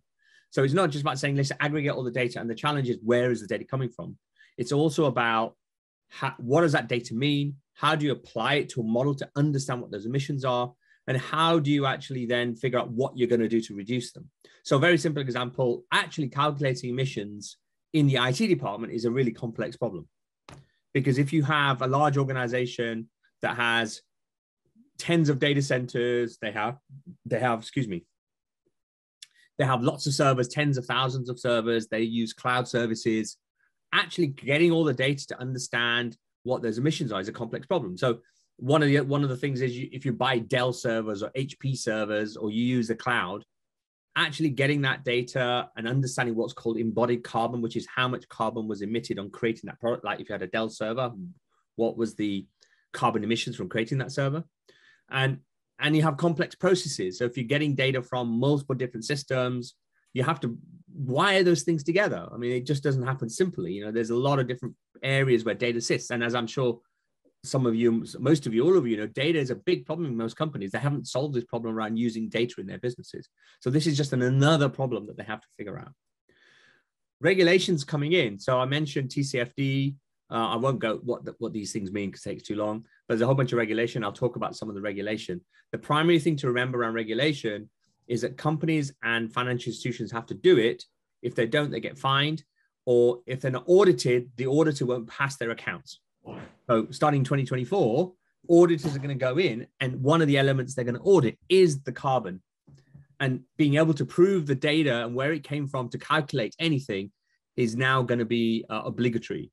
So a lot of companies have been doing in the past is just sort of estimations in spreadsheets and saying these is what we think our emissions are. And they've produced these sustainability reports. I'm sure you know, if you go to any company, any large company's website, you'll find their sustainability report, which is fairly qualitative. There's no quantitative data there necessarily. So most companies haven't really done that yet. And therefore, they've got a big problem because they've got to do it. They've got no choice but to do it in the next few years. And these things take time. It's not going to happen overnight. It takes time to actually pull the data together. And lack of data just doesn't allow people to make the right decisions. So if I go back to the Dell server example, if you buy $100 million worth of Dell servers and you replace them with lower carbon ones, how do I know which ones to buy? How do I know over what period of time I need to spend that 100 million to go from high energy consumption servers to low energy consumption servers, or configure them? You need to figure that out. The other area is around getting real data from your suppliers. So one of the things that you have to do as an enterprise is you have to bring data from third parties, because that counts towards your emissions, and you have to report that, which is called Scope 3. And that's a really big problem. If you imagine all your suppliers, if you imagine company suppliers, there's tens, hundreds, if not thousands of suppliers. How do you get the data from all of them? Not just qualitative questioning. So some companies out there just answer 50 questions and say, well, it's a qualitative answer. That's not good enough anymore. You know, they have to have real data to prove that. And then finally, what we're seeing is the ability to build those sustainability applications. So it's not, and have to get back to the panel discussion in case there's something going on. And can you put yourself on mute? And there we go. And so what do enterprises need? You know, they need auditable data collection. So they need to show where the data came from. They need to show the lineage of data. So if you changed an emission factor, or you changed a calculation, or you changed a piece of data, you have to show why it was changed and prove that what's called the lineage, which is what are the steps it went through and how was it changed as it went through those steps. The modeling, planning, and decisioning is actually quite complex. So I mentioned the IT example, where if you've got a large company with a large estate, actually figure out how you're going to reduce those emissions. And one of the companies that we're working with, you know, they've committed in the IT department to reduce emissions by 4% per year over the next 5 or 6 years, right? And how do they make those decisions? They've got to plan it out. They've got CapEx spends, so they potentially have to spend hundreds of millions or billions of dollars over the next few years. So they have to be able to do that. And finally, the regulatory reporting has to happen. So the IT department will have to do this, and all similar to all the other departments, so procurement and supply chain and a bunch of others, they all have to do it. If you're a company with industrial factories, just imagine trying to figure out in all of your factories around the world, how the hell do you collect all the data to actually really understand what those emissions look like? So as another use case, you know, a lot of countries have carbon credits. So you have to buy carbon credits if you're polluting the atmosphere. So in the EU, there's a bunch of different regulation around that, and you have to buy carbon credits. So far, it hasn't need to be proven, but actually it will need to be proven as we go forward. So what does it really do? I mean, basically, being able to control data allows you to have better control and visibility. Control and visibility is one of the biggest things that people need to do. Without that, you're blind, right? You need accuracy and completeness, because you have to report the accurate number. If you went and talked to any enterprise and say, you told us these were emissions, prove where it came from, they wouldn't be able to tell you. And finally, you have to meet the regulatory needs of the market, but also brand perception. So the challenge is, as I'm sure you know, in fashion, for example, it's known to be a big polluter. And you know, if you buy a cotton t-shirt, how much water was used to make that cotton t-shirt is well known. That, you know, huge amounts of water is used to take cotton and create into a t-shirt. You know, people don't want to buy those kind of clothing anymore, right? And when you finish with it, where does it go? How does it recycled? How is it reused? So it's gone from just being a sort of thing we need to do every year. We need to produce an administrative report for marketing purposes and maybe some investor relations, to one of the key parts of a business where investors, regulators, customers all want to know exactly what you're doing. So I'm going to touch a little bit on regulatory reporting. So, you know, there's actually large numbers of regulatory reporting that's done. On the left-hand side, you're talking about some reg reporting. TCFD, I mentioned briefly already. That's an EU regulation that any company over 350 employees and I think it's 30 million euro of revenue have to do. But even the smaller companies are doing it. You know, if you're a fashion brand, going back to the fashion question, if you're creating sustainable t-shirts, you want to prove that you're creating sustainable t-shirts, even if you're 10 people. Where do you get the material from? How is it made, et cetera, et cetera. There's also something called science-based targets. Science-based targets, quite interesting one, is, you know, how does your company commit to reducing emissions in line with the 1.5 degree target, which is government, what the target is globally to do that. And a lot of companies, thousands of companies, committed to these science-based targets. If you go to science-based targets on the web, you'll find what they talk about. And there's lots of others. There's lots of regulation in different sectors. So fashion, I mentioned to you. In financial services, ESG investing is a big one. So all these companies are being pressured by their investors, and actually the banks and financial institutions are seeing it as a commercial opportunity to create, in quotes, ESG products or ESG funds. The reality is, if you go and ask them, okay, well, how are these composed? They don't necessarily know. There's a question from Manish. I'll take it at the end if you don't mind, Manish. On the other side, you know, with the same data, once you've collected the data, you can do a whole bunch of operational reporting. You can create investment portfolio strategies based upon carbon data. If you bring third-party data in, which is one of the things you need to do, you know, it's a combination of internal, external data, government data, etc. You bring in all that together and run AI modeling. So transition planning can be quite complex. So being able to actually run those models, understand what the transition planning effects are to your business, what the risk is, what is the enterprise risk to your business? All these things become pretty important. If you have the data, you can then feed that into the same data, if you like. That's what we call a system of record. That data is stored in a single carbon data platform, and then you can feed that into multiple different areas. So being able to report is only a side effect. General reporting only happens once a year. Moving away from just doing once a year reporting to actually operational decisioning, which is what I call it, is a really big factor that we're seeing that companies are starting to do.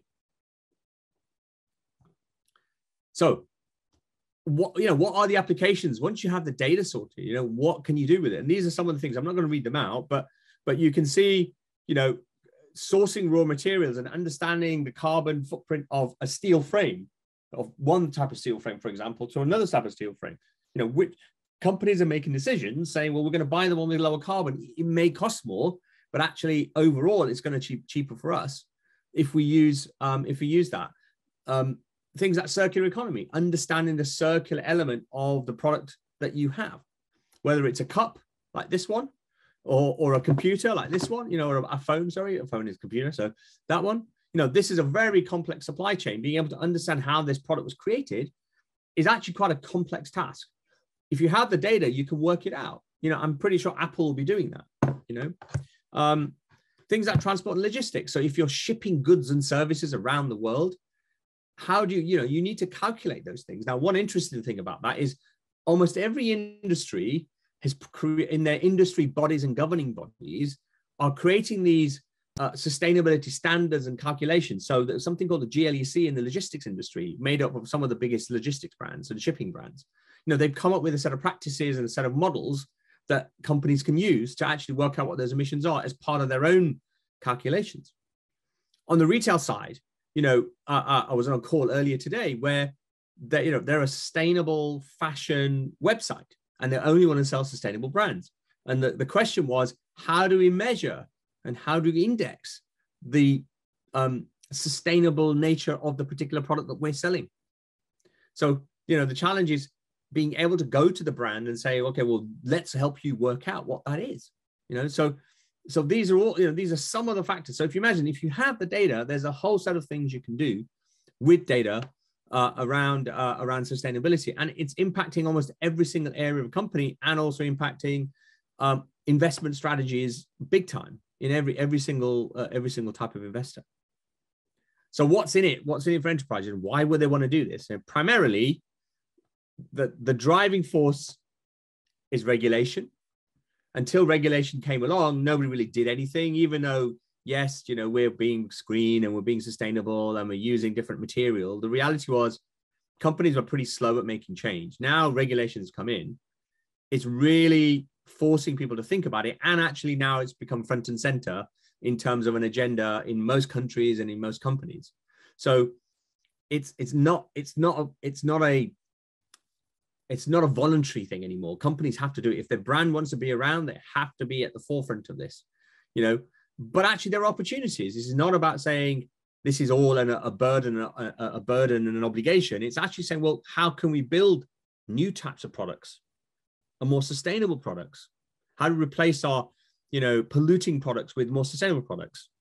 How do we build better strategies and operating models in our business to be more efficient? I mean, it's not just about sustainability. Actually, it's not a competition between being more efficient and being more sustainable. These things are aligned. You know, things like cutting your energy usage, being able to understand what your emissions are and planning to reduce your energy usage is something that is great for everybody, right? Why would you waste energy? and it actually will give companies a competitive edge.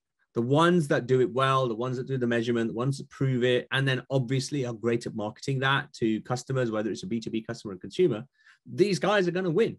You know, these guys are going to win because people go to them because they're being more sustainable and they're faster and they're proving it. I mean, the element here is proving it. That's a big part. So that was it, really. I mean, thanks for listening. I think I had 15 minutes, and hopefully I haven't gone over 15 minutes. And thanks very much. Manish asked the question. So I'll just read out the question. So I'm glad, Alpesh, you're covering the most important aspect on sustainability ESG, especially in pharma space. Look forward to tech involved in decarbonization and quantitative disclosure. Okay, so he's just making a statement. So thank you very much. Are there any questions? Alpesh, thank you so much. I think we do have several questions, but what we will do is just take a very short break for 2 minutes, and then we will dive into a quick panel session.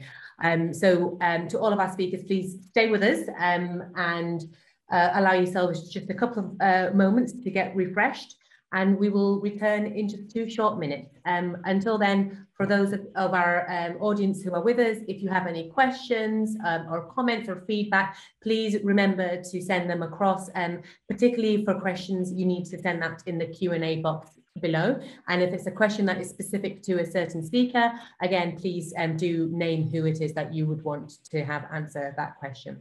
Yes, we will see you back here in just 2 moments. Thank you.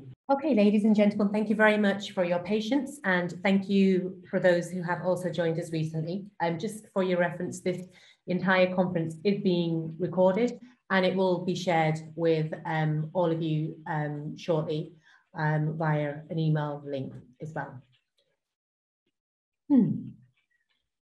Just to note that in the chat, we have several links and profile links as well for some of our speakers and some of the content that has also been shared as well.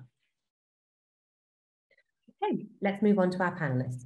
If I could kindly ask for all of our speakers today to join us with your cameras and to also unmute yourselves as well.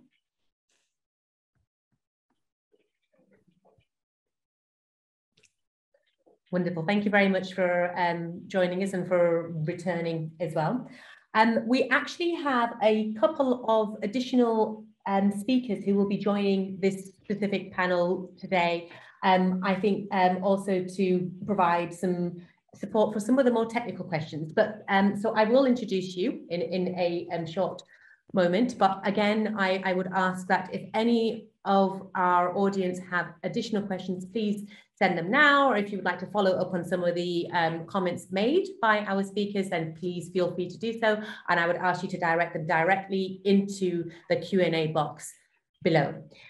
So joining us, in addition to our speakers from earlier, we have Alexander Yurvorsky, who is a project manager at Deep Knowledge Group. Alexander, hello. Hi, everyone. Hello. He is also a mathematician with a pharma background who is focusing on leveraging big data and machine learning in order to create predictive analytics and database market insights for longevity financial advisors, which Talbot is also involved with, and also the world's first longevity-focused capital advisory firm. Combining different ML-based approaches, he leads the next generation customized IT platform for venture capital and private equity. Alexander is interested in mathematical and AI applications in investment, finance, banking, and other areas. And it notes that you also speak 6 languages fluently, including Chinese, Ukrainian, and German, which is really impressive. But I would expect no less from somebody with your accomplishments, for sure. We also have with us Nikita. Yes, I see you are online. Hi, yeah, Nikita. Hello.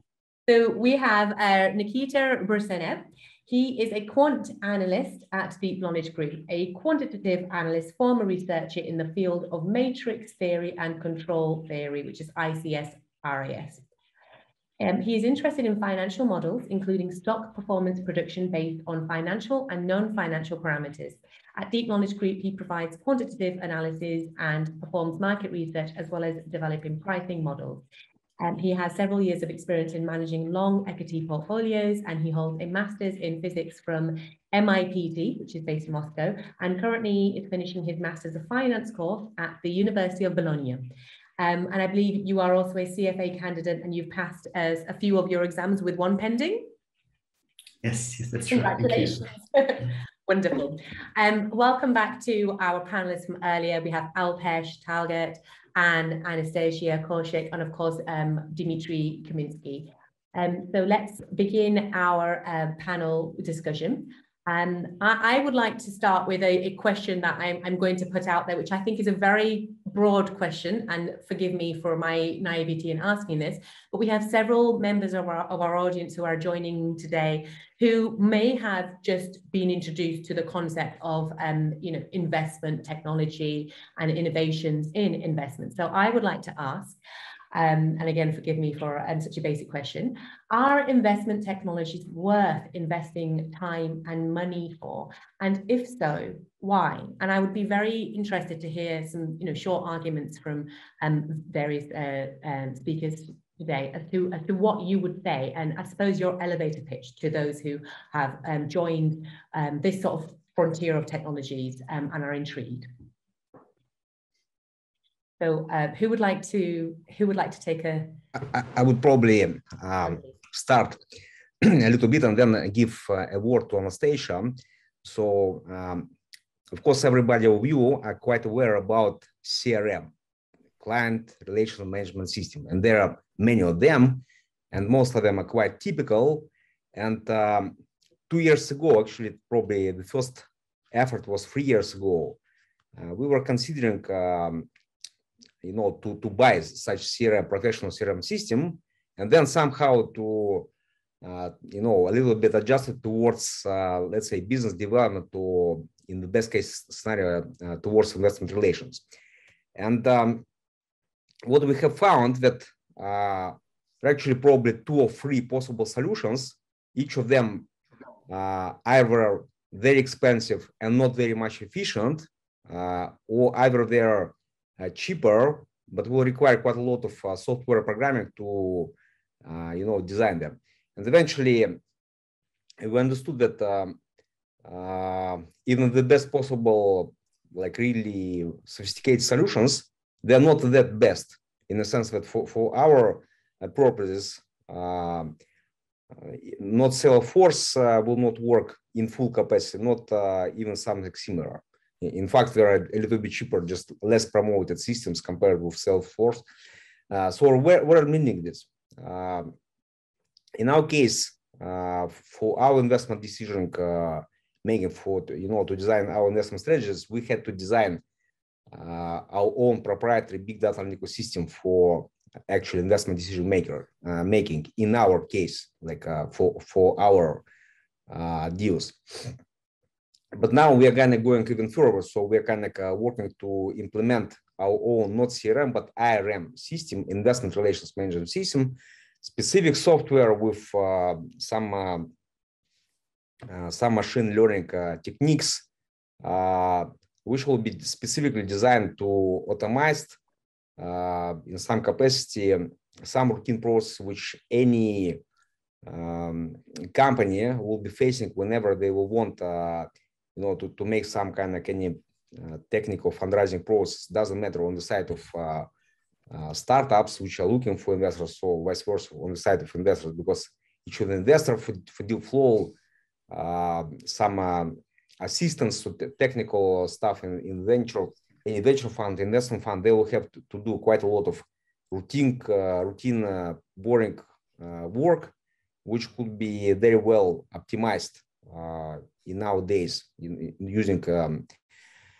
some specific good software solutions. So on stage, probably without too much specific details, because this is a little bit a proprietary solution, but just to iterate a little bit on the idea that whenever any 2 parties kind of, I would say, in this sense, which want to get married, but in this case to be matched, in this case between investment targets and investors. So there is a lot of technical routine process, which should be improved, optimized, and just enhanced with software. The very same as a lot of things already were improved and resolved with software development over the last 10, 20 years, since that the proper implementation of internet happened everywhere. Sure, Dmitry. So thank you for the speech. And also, I would like to continue that nowadays the AI and different software solutions that allow us to find the perfect match, as well as our big data analytics dashboards, they also allow us to match the investor with the startups that he's looking for, as well as to find the contacts and to get all the information like dynamic SWOT analysis and comparing tools to compare the startup with another companies to see who is his competitors and etc. As well as nowadays, you can, as I showed in my presentations, that you can use different InvestTech solutions to build your own portfolio, to compare different companies, to manage your assets, and even issue actually my certificate using such data tool. Moreover, these days they are quite challenging for all the investors considering the environment, the recession, and especially in these days, many investors, they are seeking for the targets where to invest in because they need to find this way to avoid the recession of their real assets. And in this case, the usage of the new structured products like AMCs and special purpose vehicle companies could be an answer, as well as finding a good company. And in this case, we are also launching the Longevity and DeepTech SPV platform, where all the investors can find the perfect match, like Dmitry said, the marriage with the perfect company, as well as the company could issue its own SPV and as well as use the IRM system. So there are many approaches on how to solve all these challenges these days. Thank you. Would anybody else like to jump on that? Or to add anything in terms of the huge advantages that they feel can be brought? Yeah, I'll just add a couple of cents. AI ML is getting increasingly irreplaceable in the field of investing. There are some estimates which say now that the vast majority are in fact adopting these methods. It gives the manager an extraordinary amount of scale and scope in terms of coverage of various markets and sectors, which they can now do without having to invest in a staff of fundamental analysts who go through research reports. It's all available in data form. And so here you have the machines do it and do it in real time, which would not be the case otherwise. And so speed of computation basically far exceeds anything done away from AI and ML. And accuracy, working with a sharp pencil instead of a broad brush, that's huge. And making numbers-based predictions instead of qualitative assessments on buy and sell and how much to buy and sell. These are all separate facets that AI and ML bring, and in general, quantitative investment brings. Absolutely. And it's interesting that you mentioned some of the predictions, because we are speaking relatively in terms of AI being a really useful tool to assist. But where are we in terms of trusting AI with, and trusting not just AI, but technology in general with investment decisions, especially where we have risk involved? Yeah, so again, I'll just add my thoughts, and they are not by any stretch of the imagination the answer, but no singular AI model provides the gospel truth. And so by and large, everyone uses an ensemble approach where they use different AI machine or models to make their individual predictions. And they use then some approach to sensibly combine the outputs to determine the strength of the decision. So again, if you ask any person implementing the model or the strategy, they'll all have different answers, and there's no one perfect answer, is all I could say. Of course. Would anyone want to add to that in terms of? Yeah, I would like to add a couple of points to my colleagues already in terms of IRM platform that has been developed by Deep Knowledge Group.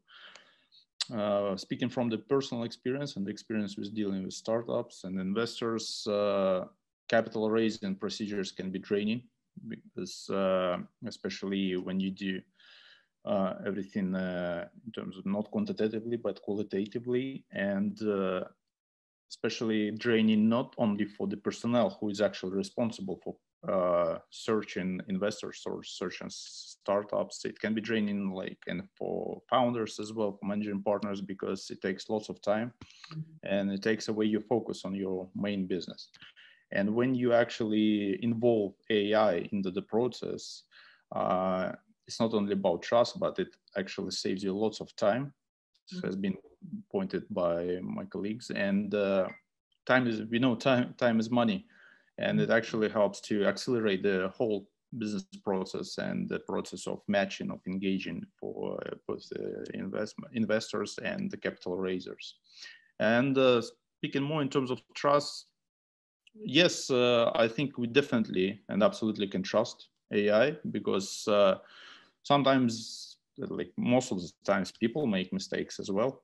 So if you, for example, looking for a company to invest, there is no absolute guarantees that you won't do a mistake. But what AI does is does number crunching, and numbers don't lie. Especially, this is why I use my presentation. For example, I wanted to make an input of as much statistics as possible, because when you look at the numbers, they tell the real story.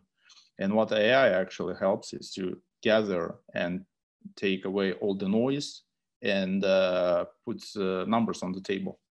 Absolutely. So that's why I think we can absolutely trust AI, especially in the platforms.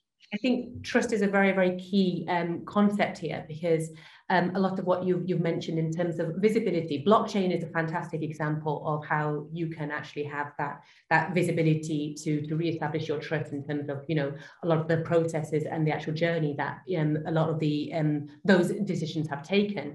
And I think it was more wondering, what can we do to, especially with AI and of the real frontier technologies, to make it more reliable. So, whereas you've got in front of you sort of the blockchain journey and what you see and what's happened, as opposed Absolutely. to... I think it's more about how we use it. Yeah. And what can we do to make that process more reliable? And again, to allow for people to trust and to take that leap, to allow for that decision-making process to belong and to be responsible, to be led by AI. How can we make, as technologists and as investors and people who are interested in pioneering these innovations, what can we do to ensure more reliability behind these products? It's an interesting concept. I mean, it doesn't have to be a question answered. It's perhaps more food for thought. If anything. Yeah, as you rightly said, it depends how we use it. So this is where the core of the trust comes from.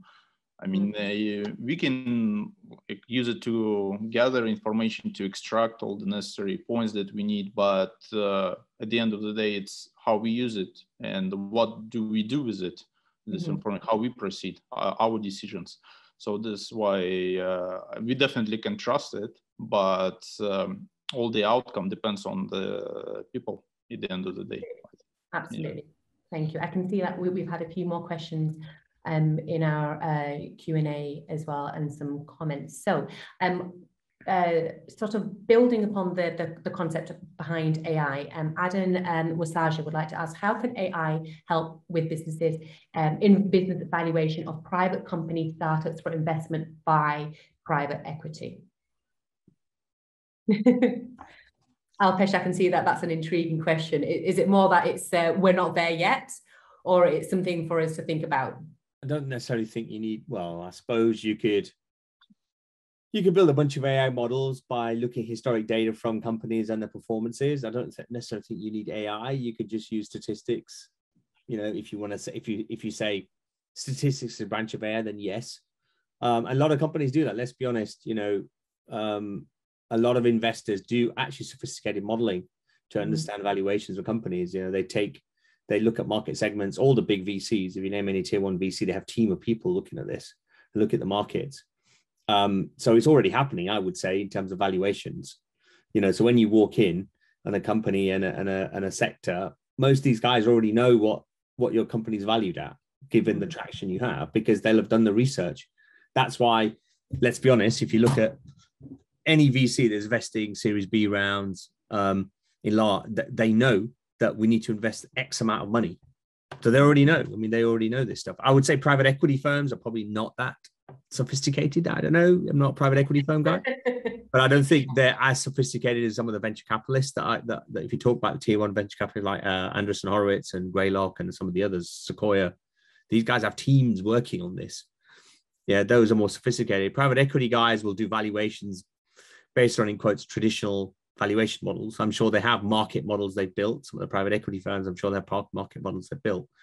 So I you know, frankly, you're at a disadvantage if you're going as an early stage company to a private equity firm, because they know more about it than you do. The most sophisticated ones know way more about it than your business than you do, and where it fits and what the value of the business could be. Hence, where they offer you a valuation and offer you an amount of money. I mean, it's simple as that, because they know. Would anybody else like to comment on that? Yeah, private equity basically has a longer time horizon, and so maybe is not best suited as an application as compared to, say, a hedge fund strategy where, you know, tomorrow's performance counts, and then, you know, this month's performance counts on the back of tomorrow's performance. So that's where, you know, AI can really stand out and differentiate itself. Okay, well, interesting. We have had I'd say it's a rather bold statement. So I'm curious to have you either agree or disagree, panelists and speakers. And from Vijay Kumar Mishra, we can't say that AI is always right. This is the human who builds AI models. So only reproducible and rigorously tested models can be thought to use. Do we agree or do we disagree? Or is it not that simple? Yeah, I think I can partly answer the question. So that's true that you know, AI. So basically, if we think about AI as an algorithm, let's say, it's true that it can make, you know, false statements, in a sense that you know, it's not his decision to make a certain statement, right? It's programmed to make to produce certain results when you feed certain data to this algorithm. So yeah, basically, if AI or machine learning as an algorithm has, you know, has provided you with the results that are somehow that cannot be qualified as a good result, it's definitely not the fault of the algorithm, right? It's the fault of the guy who wrote the code. That's true, but that's another question that we have here. And yeah, you are totally right, Roxy. It's not that easy to you know, to define whether it's true or not. But I would add that when we're talking about AI, we basically, you know, it's super important if we talk not only about the algorithm itself, because algorithm, trust me, you can write whatever algorithm you want to write. It's basically, you have like no limitations, to be honest. The only, like, one of the major limitations that you tend to encounter when you're working with machine learning or artificial intelligence or whatever you call it is basically the data. Even in math, it's always the data. It's always it's always what you feed to your algorithm. And here we have like a big problem, because the way we the way you manage your data, what type of data you tend to use, and how exactly you govern these cases when how you make sure that the data is not poisoned, for example, by one of your competitors. How you make sure that there is that you have excluded all the noise. How you make sure that the loss function or any other functions or are working properly. So this is the real problem that we have, to be honest. And when we're talking about like being sure that we fed the data and algorithm produced as the results we actually want, depending on the type of algorithm we tend to use. If it's something simple like let's say I don't know, like feed-forward neural network, it might be quite understandable what's going on. But if we move further and dive into the deep learning, the further we go, the harder for us to unpack this black box of AI. And this basically most of the time prohibits our understanding of what's going on and whether the AI or the guy who wrote the code basically understands the business problem he or she tries to solve. So this is the real case. And in my opinion, we need to be really cautious because I totally agree with Kaushik that AI or machine learning definitely it's a hot topic right now, and we definitely see how it captures different markets, different areas of our current work, no matter like what the area is basically. But it's true that we need to be cautious when we are applying it, because it's a lot of cases when you can basically apply another model which works perfectly. It has no these problems with data poisoning or these biases or black box problem or anything else, and it works just fine. So this is the real case, and most of the time such models tend to be computationally they tend to be less greedy in terms of computations and power and time you need to spend on it. So that's true, but it is fact also that for certain cases machine learning can like outperform certain algorithms. And the reason we use AI, it's not because, in my opinion, it's not because it's always right, but because there are certain cases when you cannot make sure that you are yourself right? So you just cannot manage to go through all the data you have or fit into the model that you have right now. So you just like have only one option to use machine learning. So this is fortunately or unfortunately the world we are living. Could there be consideration to perhaps for collaborative technology? So think of it as a hybrid. So we don't solely rely on AI and machine learning for the entire management of that product, I suppose, and that outcome rather. So for example, touching back on blockchain, you mentioned in terms of it's hard to know whether the data has been fed in or it's been cheated by a competitor. But then by bringing in other frontier technologies, you could rule those out. And so you could, in effect, strengthen, by creating that baseline, strengthen the output and the decision making that we are currently not wanting to be too reliant on, by the use of other more reliant technologies that can act as a constructive, I suppose, supplementary product. Yeah, I definitely could agree with this statement. So basically, compared to some other, approaches, let's call them purely mathematical approaches, it's not the best definition now, but the best one I can come up with right now. AI compared to those approaches are rather a interdisciplinary area. So you basically need to apply not only mathematics or not only computer science, in order to come up with the model which basically, gives you the right result. And it tends to be the truth that you need to apply, as was mentioned before, well, a panel is that basically you cannot apply just one of the time, just one algorithm solely, right? You need to apply a bunch of algorithms and in order to get the result that basically makes sense, right? So that's totally true. And I believe that in the future, when AI will be even more developed as it is now, in comparison to as it is now, we will be able to apply certain collateral technologies, right, to boost the current level. Because even though AI is a hot topic right now and people really love it, and that's true that it's comparatively new technology. It's not comparatively new in terms of math, that's true, but in terms of the technological realization and I said how it works, it's definitely comparatively new. So I'm pretty sure that more to come in terms of AI, and yeah, we definitely will see how it rises with the use of certain collateral solutions as a blockchain, for example. Yeah, lovely. Would anybody like to expand on that or any further?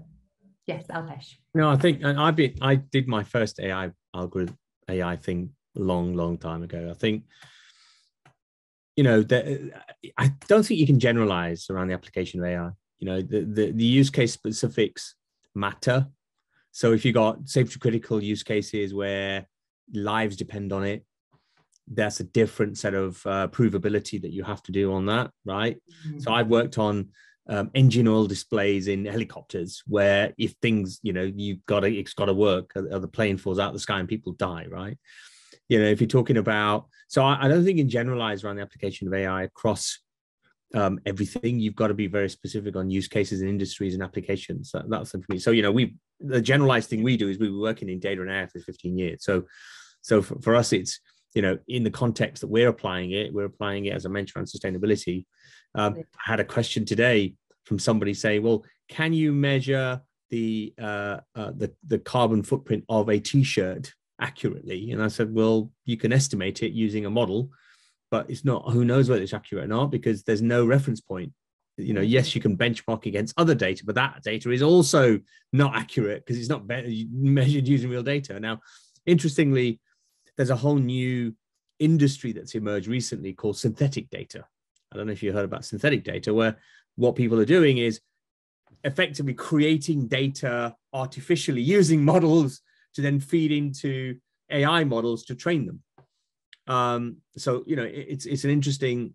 So we're seeing that kind of thing emerge, because if you can't train the AI model to recognize something, let's say it's a visual thing, or like recognizing, I don't know, a card. I don't know, we're making it up, but then you need to training data and you need to label it. How the hell do you get training and labeling data? Well, you have to collect it. Well, if you can't collect it, what do you do? Well, you can create synthetic data. The other thing around, so that's one point. The second point I would say is that AI is just very early in most organizations. If you go, however much the hype says AI is everywhere, the reality is, it goes to most companies, they have point solutions around one little use case that they've implemented. These use cases may be big for a particular organization, but actually only a very few companies out there are leveraging AI to scale. Primarily, the problem is bringing data together. If you can't bring your data together, it doesn't matter what you can do. So the digitally native companies like the Netflixes and the Facebooks and those kind of the big native ones that you'll know about, they've built their business from the ground up to make sure they have all the data and then overlaying that AI stuff. So operationally, there isn't that idea around having that data. What I think is going to happen, and it's going to take years, and most companies, is that AI layer, the data layer and AI layer across a business, and then these point solutions integrating to that layer.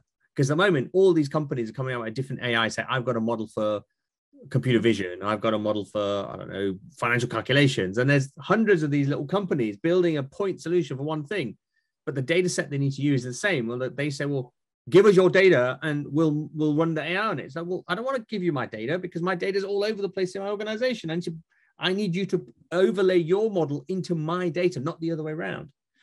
So that's the biggest operational challenge that I see, is that AI to scale needs things turning the other way around, not these little companies building models and saying, hey, I can do this with this particular model, but actually bringing those layers of the stack together into an enterprise and then overlaying, operationalizing how AI is going to work in a business. And the digital native companies already do it. That's why they're so far ahead. Most companies are nowhere near doing that. So there you go. There are a couple of points what I thought I would make. But there's plenty of room for improvement, just not right now. It's down the line, I think, essentially. I think with what we're all agreeing on is it's there, but it's just not quite right. Okay, so let's move on to, I think let's move off from AI and going back to the questions. So let's, we've had a few comments and questions from Manish Biani. And let's talk about ESG. Do you consider ESG score as one of the technical metrics? And do you mention technical metrics? So as an example, do you take patent valuations into consideration? Does that question resonate with anybody that would want to take that? So I was just trying to understand the question around patents. I'm just trying to, where's the question? Manish, if you're still online, feel free to just sort of clarify what you mean. But but until then, if we just want to have a discussion looking at ESG scores as one of the main metrics. Well, I can tell you ESG scores are all BS right now. There is no realism in any of these scores. They're all made up. The data and the foundation of the scoring is completely proprietary, or they use screen scraping.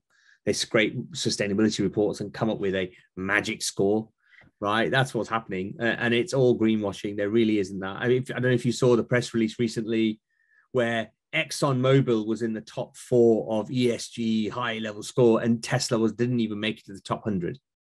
I mean, that's ridiculous, right? I mean, okay, maybe Tesla's supply chain is not efficient, but actually an oil and gas company by their nature may do net zero, but the reality is this just doesn't make sense, right?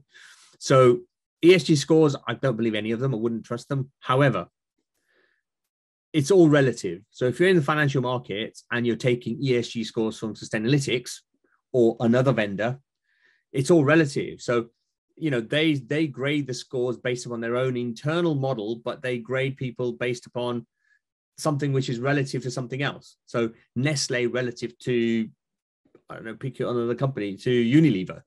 So relative. Investors can make investment decisions to a certain extent because it's a relative score. You could say, well, actually, you know what? It's a relative score. Yeah, Unilever's here, Nestle's here, pick another FMCG companies here. Therefore, you can sort of make investment decisions based on that. So I wouldn't say it's all crap, but it should be inappropriately used in a blanket way. But it's just not used. These, if you're making investment decisions which allow you, which are our money, it's our pensions money and our investment money, and these investors are making these decisions based upon those things, then it should matter, and it's going to matter because for asset managers, investors, and private equity firms, SFDR is another regulation that's coming in. These guys have to prove this stuff. They're saying what their portfolio composition is. They have to prove what these portfolio makeup is and how the ESG scores fit in. So they can't just get away with saying, oh yeah, we use this ESG index and so it's fine, right? And actually there are 600 different ESG indexing companies out there, right? So which one do you use? Well, I think someone just commented that is actually a very interesting point. Kaushik, what do you think? I could see that you had a thought there. Yeah, so I know based on our chief quant that we do use an ESG score, but I couldn't tell you exactly how it's used in the long-short context. But I know it's one of the factors that go into the model. Okay. So not much to add there. Would anybody else like to add on the ESG front? No? So I think Manish explained what he meant by his question in terms of the patent, which is a number of patents or a content value potential evaluation. Does that add some context? Or shall we move on to another question? Say one more time. So his question was, for example, do you take patent valuations into consideration? And he expanded that the patent meaning the number of patents or content, the value potential is the evaluation. So it depends on the patent, right? So if it's a patent related to reducing emissions or being making the supply chain more efficient, to reduce emissions or creating a bio product based upon that, I think Manish is in the pharmaceutical industry, building patents around those areas. Yes, there's value in that around ESG. Absolutely. Because you're creating value and technology which directly will reduce emissions. So that impact all, social and governance. I don't know what you can do in social and governance around patents, but for example, drug composition and using different ingredients to make a drug, and you created a patent around that, which adds a sustainability element. Yeah, absolutely. I can see that of being value, and the ESG calculation on that could have an impact on valuation. Absolutely.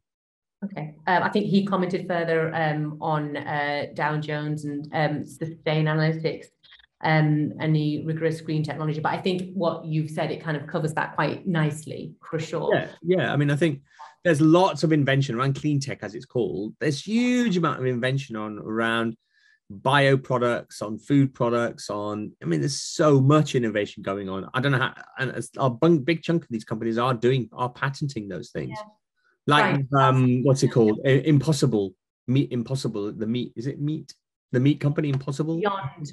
Improbable, or whatever it's called. Yeah, I think, not Beyond. I think I know which. Beyond Meat, those guys. They patented stuff around going whatever, right? So, that's valuable. I don't know how it... Funnily enough, we will be touching upon that we have a conference next week on sustainability and food tech, which is on I think the 6th or the 7th of June, but I will double check. So for those that are specifically interested in that area, we will share a link for how you can get involved, and we can expand upon that conversation, because I know it's quite a controversial topic with many myths that are in need of being dispelling and conversation to be had. I believe it's Tuesday. Okay, I know that we need to wrap up quite soon. So I just want to ask one more question, which is an earlier question right at the start, which is going back into the SPAC model. So there are a few comments about this. So one, do we believe that the SPAC model is not favorable for tech companies? And why do we consider that targets that went public via SPACs are unsatisfied, considering that SPACs are performing better than traditional IPOs? Who would like to take a stab at that? I think, I can just make a quick note on the SPACs and this type of question. So it always, when we try to compare two things, it's important to decide, what is your benchmark, right?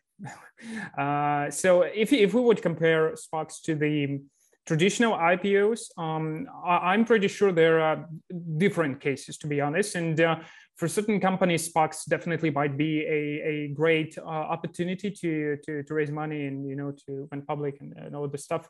But from the I mean, personally, I'm not that like the whole idea of early stage companies going public, because in many cases, if it's a pharma company, at least right now, we have this problem where company they tend to not to get that much attention to their technology, right?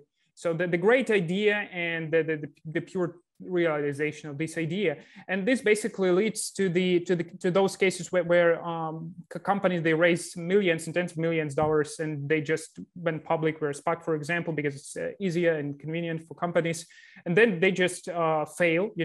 Even pretty much, it's often that even before the clinical trials, right? Even before the phase 1, and this basically is not great, not only for investors, but only for this company in particular, right? Because they have compromised their technology and probably their team for some time, at least, right? So I'm not sure that SPAC as an approach, it's really something bad for the company, at least, but it's definitely something that might spoil the CEOs of different companies and basically led them to the wrong conclusions about their technology, sustainability, their progress as a company, the investment readiness level of their technology, which might lead to the results they definitely don't want to face in the future. Where in the case of the fail, it would be much harder for them to raise capital, and if they would let's say, wait for a year or two, they might, adjust their technology, making it more sellable, finding better, scientific advisors and so on and so forth. And after that, making this leapfrog, and launching their technology. So yeah, this is the way I feel in this case. Absolutely. Anastasia, Nikita, would you like to add on that, or are you happy with Alexander's response? Is there anything that you would want to expand on?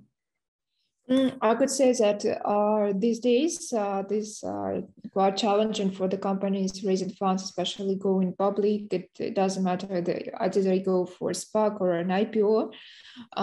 Their retail investors, they could be afraid of putting their money like these days because of the markets going down, like S&P 500 going down. So in this case, going for a SPAC these days could be rather challenging. So in this case, sometimes this could not be a successful strategy as it was like a few years ago. So in this case, I would advise just to go for the traditional way of the private equity strategy. So in this case, it would be more interesting for such companies just to wait and then go public, then go for an IPO. But still, a SPAC could be an interesting idea if you already have built the community of the investors interested in it. So you need also to build your community on the secondary market before you go for a SPAC.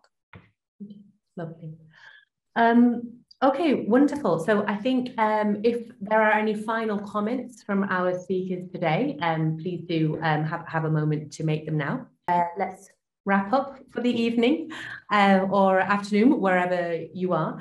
I just want to say that we, obviously, this is day one. This is a 2-day conference, and we will be back tomorrow at 4 p.m. BST as well, so same time tomorrow. And please do feel free to join. And if you have had some thoughts about the content that you've reviewed today, then you will have an opportunity to possibly, ask us about that again tomorrow. I just want to say a special thanks to the person who is behind the Deep Knowledge Group icon here, which is Katrina Marilich, who has basically been organizing and driving the session today. I think we briefly heard your voice earlier, so thank you very much to Katrina for managing this event and for also managing the chat and the Q&A, along with Tanya Bell as well. So yes, thank you very much, everybody, for joining today's conference and discussions. So again, we have recorded this session. It will be made available to all of our attendees today. You will receive an email hopefully quite soon. And it's been my absolute pleasure to have been your host this evening. And I look forward to seeing you all again tomorrow at 4 p.m, which is UK time. Have a wonderful evening, a wonderful day, and I will see you all tomorrow.